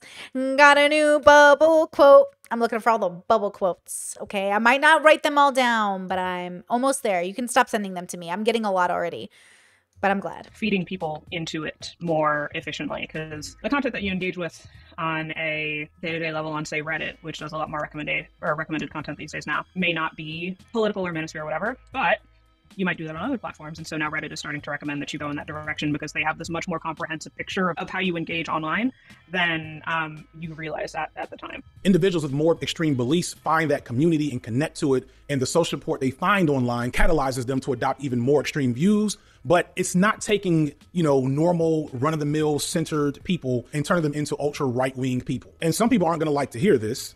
A lot of these people were shitty before they found Andrew Tate. I agree with this. I don't know what he's about to say, but this is my theory on mean versus nice. That's my theory. You have a predisposition to end up in an area. You do. And then you have a predisposition to get out faster or not. We're looking for content that reinforces and celebrates their shitty views and behavior. And those who are more moderate might dabble in that shitty content, but typically won't dive deeper into said content. I agree. I 100% agree. Now, there's an argument to be made at where the lines are drawn between extreme content and normal content. Because from what I can glean from the way these social media companies function, most of what we consider the manosphere is normal to them. But this still draws into question a few things. For one, it kind of undermines the whole idea of there being a battle for the future of boys happening here on YouTube and across social media. I think that the nature of being an influencer or a content creator often inflates our audience's image of how powerful and important many of us are. Even your most popular YouTubers are a drop in the bucket in terms of real global influence, or specifically political and influence upon structures of power. A while back, Sneeko, who I mentioned earlier, had this embarrassing viral moment where he ran into some of his average fans and they reflected to him the exact type of energy that he had been giving off in his content, much to his embarrassment. After the fact, Sneeko got a lot of criticism for this, and he defended himself by essentially pointing out the truth that little boys like this have always existed and their behavior isn't his fault. And they're raised in homes that say the same shit, bro. They are raised in homes that say the same shit. Truthfully. Because look, even though my parents don't like Andrew Tate or the manosphere, they're still anti-LGBT, they're still anti-feminism, they're still anti-the left. So like, of course their sons are more likely to go in the direction of liking Sneeko and Tate after all because of that. Initially, people wanted to reject this, but after thinking about it for a moment, he's right. It's the ugly truth, but it's the truth. This doesn't absolve him for his behavior and contribution to the problem. But the lesson to get here is these boys shouldn't have been watching Sneeko in the first place. Here's a phrase that I never thought I'd say. Where the fuck were their parents at? Why are these parents allowing 10, 11-year-old boys to watch Sneeko? Sneeko. The reason for that is the way boys are socialized, and I often say groomed into misogynistic and shitty behavior that starts locally. The fact that so many people still think boys will be boys is a solid plan for raising your children. So when those boys make it online, the type of environment and energy and ideology that has been taught to them at home manifests well before they get on YouTube. YouTube agree. Just recommends them exactly what they were already going to find in the first place. So instead of looking at it as if Andrew Tate is corrupting America's youth, we have to face the fact that so much of our modern culture is already corrupting America's youth. And as a byproduct of this, they find Andrew Tate. If the online and offline domains are ontologically inseparable, then online radicalization becomes a redundant concept. As Gill and colleagues argue, we should not fixate on a simple location of radicalization, but instead need to understand the drives, needs, and forms of behavior that led to the radicalization and attack planning, and why offenders chose that environment rather than purely looking at the affordances that the environment produced. The frame of a binary dichotomy tends to result in the internet being given radicalizing agency, which overlooks other important factors, such as vulnerabilities, stressors, or how online and offline factors combine. The manosphere has a disproportionate amount of autistic boys and men who follow it. The manosphere clearly targets and captures these boys and the neurotypical boys who are less developed in their understanding of masculinity and exploits their insecurities, capturing them in a negative feedback loop. Social media websites are not doing enough to address this or protect people from the behavior that happens in these spaces. But we have to also be clear that the core problem here is the way these boys are being raised apart from their online environment. What we're seeing right now with the manosphere is just another example of social dysfunction, which is emblematic of how boys are required to be socialized in a society designed for most people to fail, where the fear of not being on top isn't just a matter of ego and accolades or impressing all the girls, but literal life and death. In her book, The Bully Society, sociologist Jessie Klein has a chapter discussing the socioeconomic underpinnings of school shootings and explicitly ties it to the difficulties of performing normative masculinity under capitalism. The school shooters, for the most part, grew up in the 1980s or later. The rise in school shootings roughly coincides with the Reagan administration's restructuring of the American economic, political, and cultural landscape, a period that glorified unrestrained capitalism and re-emphasized an up-by-your-bootstraps ethos. Reagan promised an America rich with freedom, individualism, and financial reward for those who skillfully met the standard, coupled with a lower degree of support for those who did not. Increasingly, success was defined in terms of power, economic attainment, and social status, the same barometers increasingly used at the high school level to assess masculinity. Later in this same chapter, she circles back to the manufactured drive for status among young men and the corporations that take advantage of it. The message adults receive as they battle through the status wars are transmitted wholesale to children and teens. As a part of their strategy to boost sales and profits, corporations have increasingly directed their efforts towards the youth market. In her book, No Logo, Naomi Klein discusses the rise of branding, in which companies seek to sell not just products, but also the illusion of status, identity, and lifestyle that go along with them. Like an ideology associated with the product. That's what's so fascinating about marketing to me. It's like an association with an ideology. Oh, if you wear this type of clothing, it says something about you. You must think like this. If you eat this kind of food, oh, you must be this. Like, it is true, we fall into categories and we signal to one another constantly with how we spend our money. It's very interesting. Like, companies look at us and know we want to be a part of the in-group by signaling the right things. And so they market even to our own ideologies, which is so interesting because, to be honest, even I do that. I say, okay, what kind of an audience do I want to have? Right? And then I try to bring out that version of myself that's more likely to attract that audience. If I was going for a different audience, I would find the version of myself, like the things I'm already into, that kind of coincide with that particular audience, right? So it's kind of one of those things where even I, as a business person, I'm like, okay, what kind of a clientele do I want? What kind of callers do I want to encourage to call me? What kind of people do I want in my, collab DMs? And it's like, okay, so I'm like, how do I do that? And it's really for me, because I want to be able to come to work and not, fake it. But also, I don't need to show all of myself, just the part of myself that I think would bring in the best audience to make coming to work a beautiful thing. I don't want to come to work to a very grumpy, adversarial audience. In my early 20s, I had a very adversarial audience. It was mostly the atheist bubble audience. And it was so stressful coming to work every day and fighting with people. There was a time when it was fun. But then I was like, hey, I just want to come to work and treat people like people. And it was not easy, and I was already working 2 jobs at the same time and trying to do all these things. And I was already stressed. Or no, 1 other job at the same time. And I was stressed. So I was already like, oh my gosh. So I realized that too. As I have rebuilt my audiences over and over again, I think this is by far the best audience I've ever had. It is the most thoughtful and caring audience, and they generally mean very well for people, which I appreciate, you know?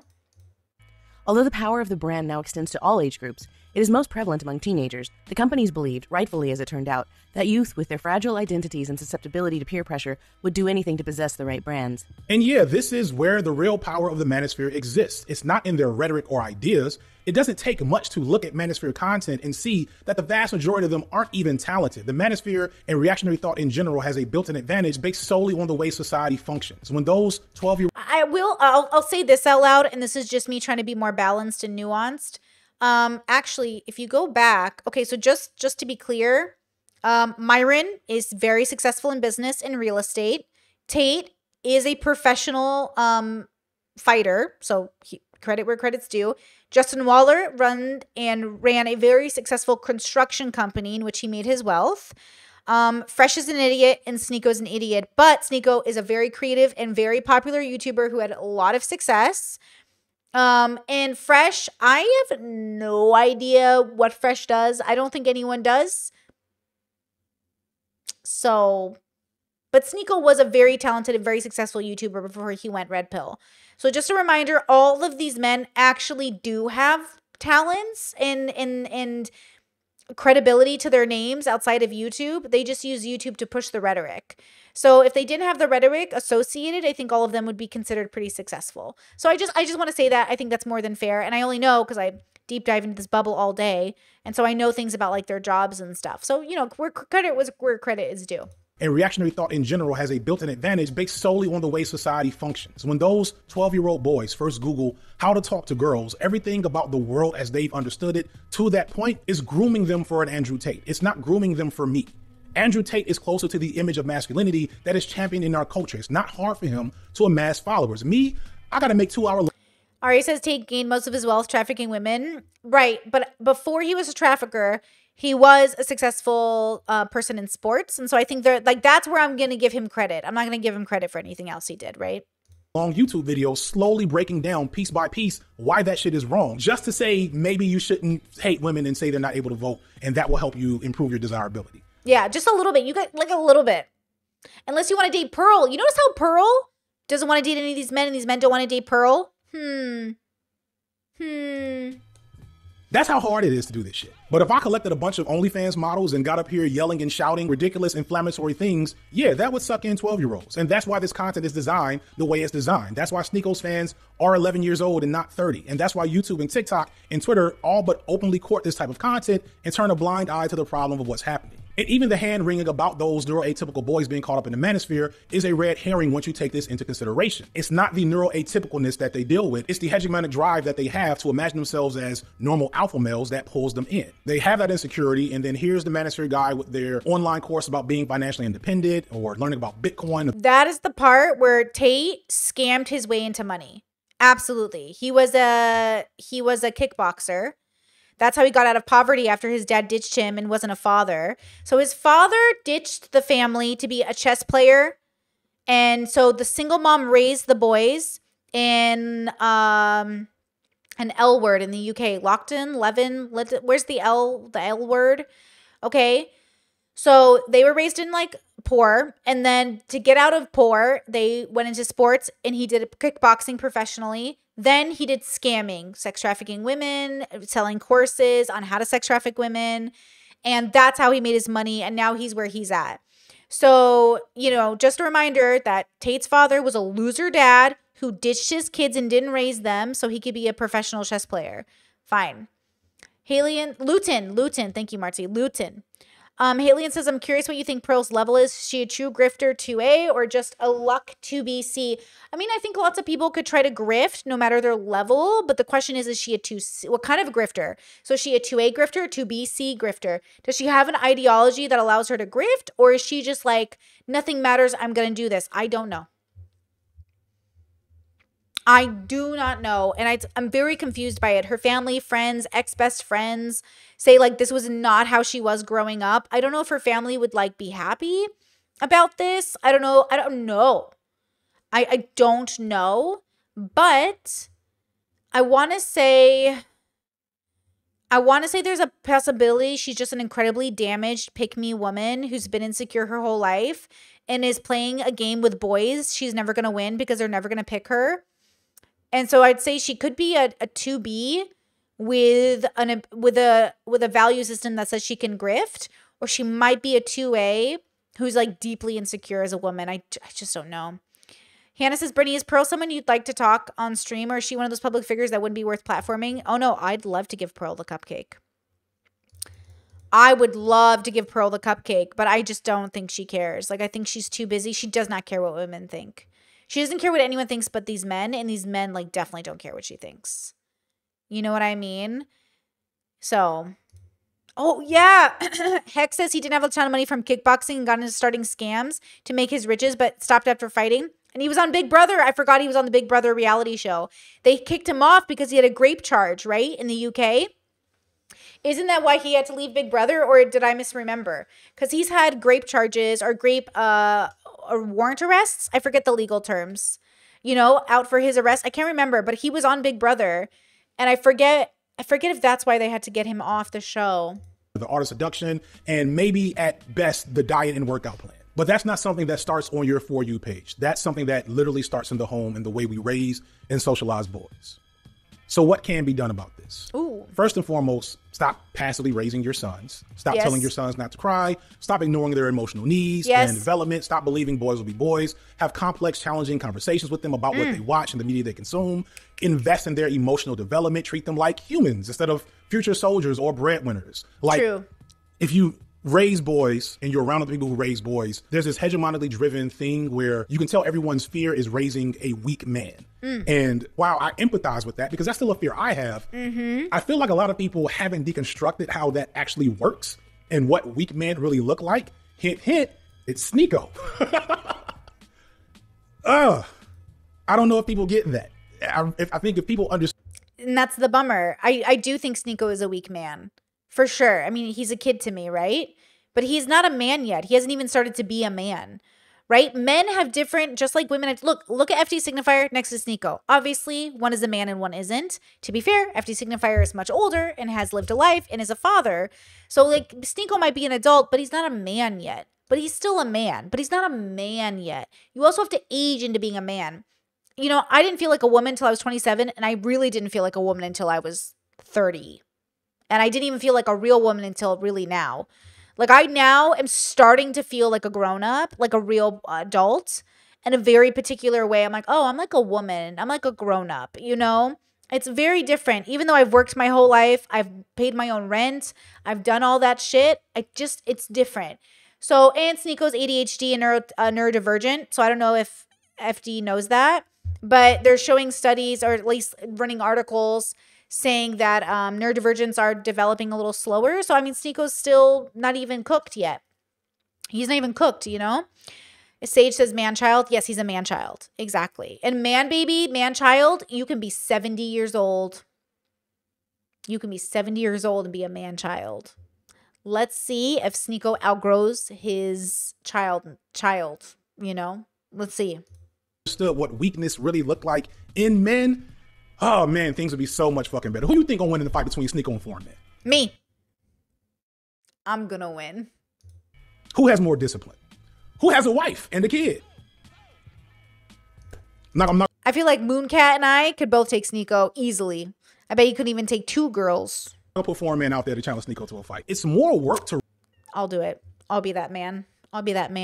Raise a little boy to be shitty than to raise a little boy to be a nice kid. Like, most children come out wanting to be nice. Oh. Little kids, babies. Unless they have a psychological thing or a uniqueness to them, like neurodivergency, which causes like antisocial personality disorder or other things. Yes, I agree. Most kids do. And I do think Sneeko, from my understanding, was raised by a good family, but I think he's deviated very strongly from that family. You know, as most kids do. Like I said, my dad's a really good person. He did not raise my brothers to like Tate, but here we are. Toddlers, most of them are really fucking nice. You have to train boys to be shitty. And most people are training boys to be shitty because that's what they think real manhood looks like. That is literally how Andrew Tate's father raised him. Beyond that, though, for other parts of this machine, we also need to start putting more pressure on these social media companies. They will change if it starts affecting their bottom line. I know multiple female creators who have had protracted harassment campaigns by anti-SJW manosphere creators in the same way that women were having 10 years ago. And if YouTube is smart enough, they won't wait for another tragedy to happen before they make changes. Quick editor's note here to introduce the fact that Jordan is going to bring up something called Section 30, which explains a significant reason why YouTube and other social media platforms do not do heavier moderation of the type of content that's on their platform. Section 230 essentially makes platforms not responsible for the content that they host, because Facebook has run into this issue a million times. When you start making quote unquote editorial decisions about the content that appears on your platform, you start to become responsible, or you can become responsible. This is typically a legal thing, so like someone would have to like sue you for it, and it would have to be deemed in court that you are. But you can become responsible for all of the content on your platform, which like no social media platform wants, because it would be the death knell of that platform. So yeah, this kind of shows us, why it's going to be down to putting the pressure on the companies from a monetary standpoint. The apocalypse happened because the overall attitudes towards YouTube. No, Real Smith said FD is on one. Kids need to learn not to be psychopathic narcissists. Absolutely not. I've worked in childcare most of my life. I did child development in college, did not graduate, did not finish college, did not even try to do more than a year. But like, no, humans are not they're not born little psychopathic narcissists. That's something people say. But like inherently, like kids are not like that way. That's not accurate. I don't think they need to be taught not to be. I think they need to be encouraged to like, again, humans are like little animals. So like even left neutrally, they could come out neutral. They don't need to be taught something. They need to be guided or have an environment that naturally guides it to like bring out the best or worst or indifferent, but they can be also neutral. You know what I mean? They're not automatically psychopathic narcissists. That's like you're putting something on them that's not true, Cosmic says we're raising boys to be shitty, but also Brittany's dad was nice and her brother still fell into the Andrew Tate bubble. Well, yeah, because he had 10 kids, and by the time it got to the youngest kids, he wasn't as active in like watching their media. Like he knows who Andrew Tate is now, but it's not like he was on the internet watching Andrew Tate content thinking his kids were watching it. Once he had a Gen Z kid, those Gen Z kids, they were doing their own stuff. It wasn't like they were modern. Keep in mind, parents get tired. The oldest kids get the roughest part of the parents, which is what I got. Then the middle kids get the like more chill parents. And then the younger kids gets basically no parenting. My family is not exempt from this. You literally see the difference between the middle kids, the older kids, and the younger kids. There's like huge difference in parenting styles because your parents are aging with you. My parents were 30 when they had me, and their youngest just graduated high school a few years ago, and they're 65. Like, we did not have the same childhoods. We had completely different childhoods. So like my youngest brother was never even homeschooled, and I was homeschooled till I was 15. Totally different parents. So yeah, my parents raised me different than they raised my little brother, just because they were different people at the time. That's just how it goes. That's why parenting is complicated.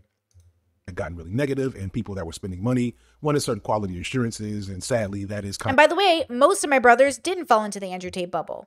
It's just the Gen Zers are more susceptible. Of what will need to happen in order to fix the problem of this type of content. That said, the sad reality again is that YouTube is already 1,000 times better than TikTok, Facebook, and Twitter. So they need to feel the pressure too. I predicted months ago that when suburban moms found out about Andrew Tate, that this would lead to action. And not long after I said that, it happened. And then suddenly he was the platform. I don't know which one of y'all has access to all the white moms in the suburbs. I know a few of you do. Y'all need to go ahead and activate that population or whatever population you can to get some things going. Can we get Nancy Reagan back in the streets? Just for a second. Throat goat Nancy Reagan. Let's go. If you have little brothers, nephews, cousins, make sure their parents are aware of this stuff early. Like not 12, 13 when they're going through puberty. As they're 7, 8, and 9, please inform the parents of your nephews and cousins what's happening in our online media so that they start addressing it now. And this is also why I don't think people like myself should stop making this type of anti-manosphere content despite any criticism that I may have voiced here. Because for one, we're kind of the canaries in the coal mine. We know what's happening well before it starts reaching out into the greater society, and we can set up case studies and information on what the problem is to point people to when they're actually ready to address it. Also, let's be real. One, we're fucking entertaining. We're good at what we do. But two, the audience watches us because it's useful to them to get that release valve, to get that reminder that not everyone is on this bullshit, especially for other men like myself who fit the description of Manosphere Guy online, but are obviously saying something very different. It's valuable and important for them to hear and perceive opposing voices. It's a lot of pressure, and you all shouldn't hold us up on a pedestal for pointing this stuff out, but it's still a valuable role to be fulfilled. So let's please continue to go at their heads and collect your coins in the process. Lastly, I do still want to offer something for those being milked in this equation, the actual Manosphere consumers and those of you who are actually just trying to figure some things out as young men. I will try to do better than in my last video where I basically just said, be yourself, although that's still really good fucking advice. First off, again, I want to remind you that if you're watching Manosphere content, its goal is to trap you in a negative feedback loop. True. As soon as you start seeing woman gets owned videos coming out of your favorite creator, understand that is exactly what they're doing. It recognizes your insecurities and vulnerabilities and feeds into it. But I also understand that it's not just about breaking the loop. What we're also talking about is breaking with a community. That's something that, you know, if I do a future video, I'll deal with more, that needs to be more studied, because the reality is that the Manosphere has its message boards and followings because that's where these people who have been disaffected by society collect together and connect with each other. And a lot of them, the key thing that keeps them in is the fear of being disconnected. If there's one thing that I do think the left could do better on, it's in this regard, that if we're serious about trying to address these issues, we probably need to support the creation of more spaces for some of these folks looking to retreat away from it. Now, the challenge is you can't go from your white supremacist incel message board into the BreadTube Reddit. Like that should not happen. You will end up not having a good time, and the people that receive you there will not appreciate it. He's describing the bubbles so perfectly. You're probably radioactive and you're going to risk re-traumatizing and triggering other people. And much like radioactivity, it may take a bit for certain bad habits and ideologies to go away. So there needs to be more in-between spaces. That's something that Innuendo Studio said in the early Manosphere video that I don't know if I cut. If I didn't cut it, it'll go right here. But basically, he was like, we need to create like a midpoint between here, we've arrived at good politics, which also isn't true, but whatever. And the government should assign every virgin a girlfriend that's not allowed to vote. You shouldn't really be jumping like, that's a big gap to fill. Being in communities both on and offline, but definitely offline, allows for more opportunities to fight off loneliness and develop meaningful bonds and build confidence. And if you're lucky, there may be women in the community. And if you act like you have some sense, there may even be romantic opportunity. That shouldn't be why you go. Consider that like bonus DLC.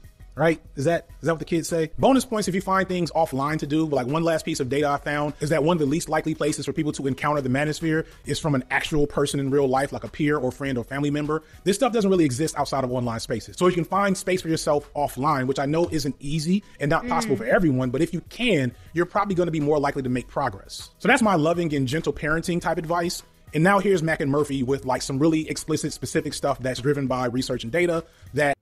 Okay, hold up. Legend, thank you so much for the super chat. Says, I'm not saying he's wrong, but it's conjunctive. Most women are more attracted to a tough guy than the cry guy. So there's a little romantic reward for them if we raise our sons to being softer. In a population of 8 billion people globally, you've referenced 2 categories of men. You mentioned basically, let's call it the binary.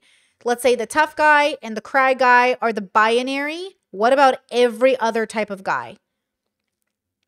What about the guy who's aware of his feelings but doesn't whine? Is the cry guy somebody who whines and the tough guy is somebody who grapes you? Because if the whine guy is the opposite of the tough guy, that means they're both bad. The tough guy is not the automatically good guy. Women being attracted to tough men who will disrespect their boundaries and break their consent is not good. Women who are attracted to men who whine and throw and burden them with their feelings are not good.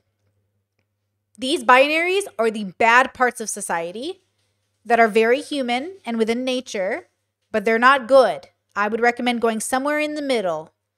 Okay? I would not recommend the tough guy who's going to violate the fuck out of your consent.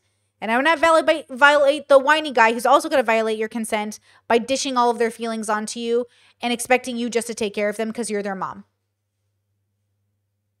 Okay? What about the women who say they want it? Cool. I hope they all toxically marry each other and leave the rest of us alone. I don't recommend being in toxic relationships, but you are allowed to consent to being in your toxic relationship. I don't recommend being in a toxic relationship. You are allowed to consent to being in your toxic relationship. We see it on YouTube all the time. Don't date Sneeko. And yet, there are going to be women who want to save him and date him. Okay? Don't date toxic men is my recommendation. Don't take toxic women is my recommendation. They will still do it. So let them all date each other until they get out of that cycle, if they ever do. And everyone else who says they want a healthy relationship should not date the extremes of the bad and should go for people who are better adjusted. Right? Because again, I love this super chat. I appreciate it so much. But if you're saying the only two options are the tough guy versus the cry guy, men are not a monolith. You know? Right? I love a man who cries. I love a man in his emotions. I love a man who's tough. I want both. But they come in different forms. Having a person that cries is beautiful. I cry all the time. My husband's in his feelings. We know how to have responsible feelings. We also are not vampires. We don't burden each other with our feelings. We don't abuse each other because we're sad or mad or in our feelings. We are not like toxic in those directions. But if you find yourself being toxic in those directions, that's not good. You know, it's not good. So again, like trolling says, guys, dudes who cry are red flags. Yeah, I just disagree. I think, anything could be a red flag to you if that's your belief. I just don't think men who cry, period, are a red flag. I don't think men who are tough are a red flag. I think men who are only tough and refuse to show their emotions are a red flag. I think men who are too in their emotions and are never like stoic are a red flag. We want balance. You know what I mean? But if you want to be toxic, date toxic, girl. I'm not your mom. I'm not here to tell you to do otherwise. Right? But also, that is what Red Pill is advocating for. They're advocating for toxic relationships. And I don't think you should be in a toxic relationship personally. So. Should be helpful as well. So I was going to. And I do think a majority of people end up in toxic or settled relationships. So what are you going to do? Mac and Murphy give us some, strong tips on improving your romantic outlook. But he dropped too many bars. He had way too much good stuff that I didn't want to kind of cut short here in this video. So you can find the interview that I have with him on a Signified podcast, which is a separate channel that I made a little while ago. I only have 3 episodes of the podcast out. This will be the 4th or 5th, depending on when. Is that his wife? This comes out. Who is this? Who's this woman? Is that his wife? And you can get a lot of that stuff, plus a lot. Am I crazy? Does she look like Keke Palmer? Is that his wife? She's beautiful. She looks literally like Keke Palmer. I'm dying. Is that his? Am I wrong? I don't know his personal life. I don't know who is this woman. She looks like Keke Palmer. I love Keke. I love her. More from that conversation from there. You should also follow Mac and Murphy on TikTok and wherever else he is. I think he does a really solid job of getting into this topic. If you are not interested in the politics, if you just want to find out real research around dating and romance and intimacy, I highly advise checking him out. All this said, I also want to be honest. What I am presenting here is a formality. It's for those in the comment section that say, why don't you present your solutions? This is not secret information that will perfectly fix the problems in your personal life. That is the difference, the real difference between the left not having anything to offer men. We just don't want to fucking lie to y'all, right? The reality. Unless they do want to, but I believe FD. I do. I've dealt with a lot of fucking leftist essayists, and they are willing to lie to you. But I think FD might be a real one, bro. I feel it in my intuition. He's a real one. I do. I'm gonna go in good faith. I feel like he's treated this community well. He's been good with his content. You might disagree with it, and I've definitely been critical. But this video was fucking on point. I think he tackled the bubble really good. Is that nothing that I've said is a surefire solution to the challenges that you feel like you're facing. In fact, it's more likely that as you try whatever I've just said or whatever someone else you pull from this video says, that you will fail multiple times and probably have to try over and over and over again. And even then, you're not guaranteed anything better. That's reality. But understand, that's always been reality for everyone. Even with every tool you think you need or are missing to access your goals, you will always be facing that uncertainty. The only thing I can say with certainty is that the situation you may currently find yourself in that has you consuming this type of content definitely will not help you. It is a death cult. It is only going to make things worse. And that's the funny thing about the left doesn't have anything to offer men, because it insinuates that the manosphere does. Mind you, again, niggas over here are married and having relationships. Like, we are not falling in the manosphere because we don't need that shit, right? Meanwhile, half the people on that side of the equation don't have the things they tell you they'll help you get. Mm-hmm. And that's because that's not how those things work. I said this in some video, but it's not like leveling up, right? You're not going to kill enough slimes and get enough XP points to level up to be viable to have a relationship and a girlfriend. You cannot do it. It's a random encounter, right? Right. But even then, this isn't really where the left should be coming in for you. If you are looking to improve your life and finding ways, because having a relationship is not the end all be all. Ways to better perform traditional masculinity, there are actually really good other types of content that don't have as much of a political slant that you could be looking for, but you probably haven't found because you're kind of shitty. But, you know, I'm not going to argue with you about here. I've mentioned before guys like Jason Wilson, and there's like the Art of Manliness podcast. Shout out to the Waving the Red Flag guys for a smaller podcast that I featured in this video, and I've talked about a couple of times. There's plenty of stuff there for you, but you have to have the discernment to. There are so many podcasts for men that are not even close to the red pill. Like even Flagrant, which is more centrist and funny and less PC, they're married. They have families. Andrew Schultz just had a daughter. Like, you don't have to go red pill. You can be wealthy men who are well-adjusted, who have relationships with women that they actually like spending time with. And not be a progressive. Like, they're good men. To recognize the difference between people actually concerned with improving the challenges and needs of men and those looking to exploit you by getting you into rage cycles aimed at women. Understand that the algorithm is aware of which thing you are more inclined to do. Are you trying to upgrade your masculinity, or are you pissed that a girl called you ugly? Whichever thing is most prominent in your psyche, the algorithm will figure it out and treat you accordingly. So before you start searching for anything, you might want to start doing some self-searching away from the internet. But that's way above my pay grade, even though the Manosphere content will get me paid. Speaking of which, let's also talk about today's sponsor. So this video was one of my heavier undertakings. I started working on it probably last fall, setting up interviews, a lot of research, writing and rewriting, all while still writing, filming, and collaborating with editors on other main channel FD Signifier content, plus 2 or 3 videos a month on the Signified B-Sides commentary channel, and most recently, a Signified podcast. So this video was a labor of love, but very, very much a labor. However, I'm confident that it's going to be successful, and in the off chance that it flops, despite all of my efforts, that will be okay, because I have the support of the folks at Nebula. Nebula is an independent streaming service created by YouTubers like myself, where we can have a place for creators to work the way we want to work and make the types of content we want to make without the persistent pressures that YouTube puts upon us. As I speak to in this video, YouTube and other social media platforms work off computer algorithms and machine learning driven recommendation systems. And there are so many ways that. Okay, this was really, really good. Shout out to the sponsor, Nebula. Shout out to the video. I linked it in the chat. I liked it. I'm obviously subscribed. I was unsubscribed from FD Signifier, and I don't know why YouTube does this to me. I was wondering, I was like, why haven't I seen FD post? And literally, YouTube unsubscribes me from people, and it pisses me off. Like, that's the one complaint I have about YouTube. Peace and love to YouTube. They need to stop unsubscribing people from people. It literally, like, because then I forget people exist, and my brain, like, I just, like, all these months will go by, and I'm like, wait, where did they, anyways. Okay.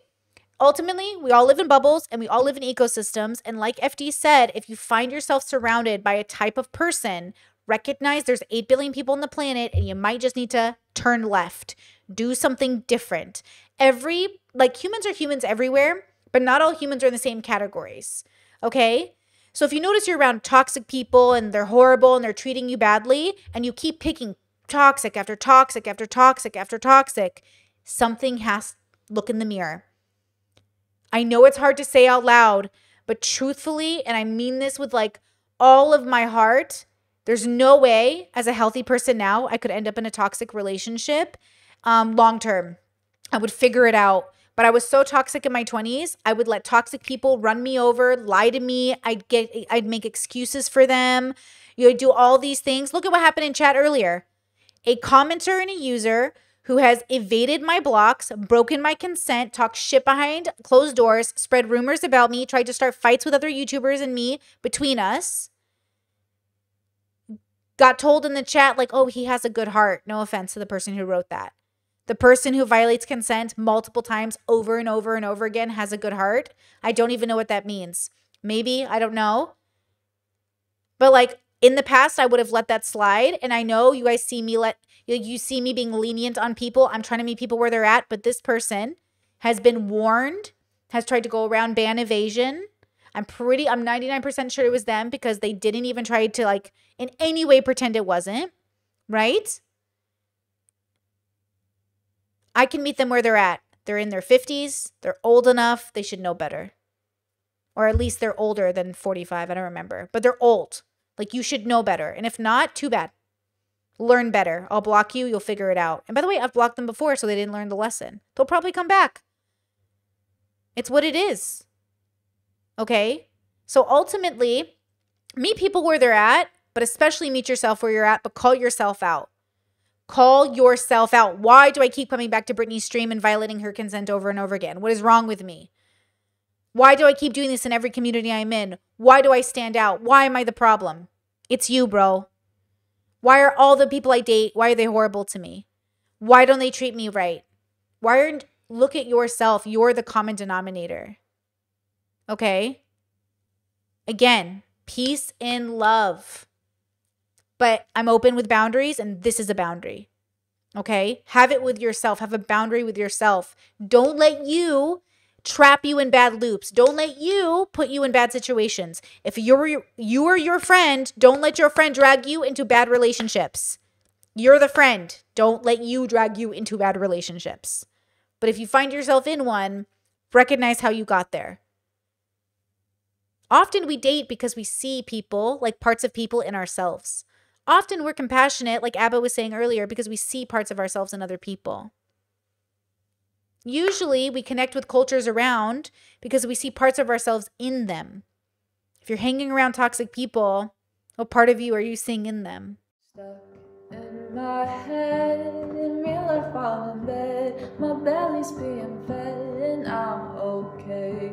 I'm just fine, yet all I do is whine, not to you in my mind, cause I know I don't make sense. I've been nothing but blessed, so why's my life a mess? Please tell me, cause I'm sick of thinking, yeah, I'm sick of reaching out for the truth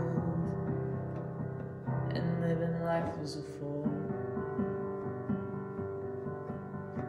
Dun,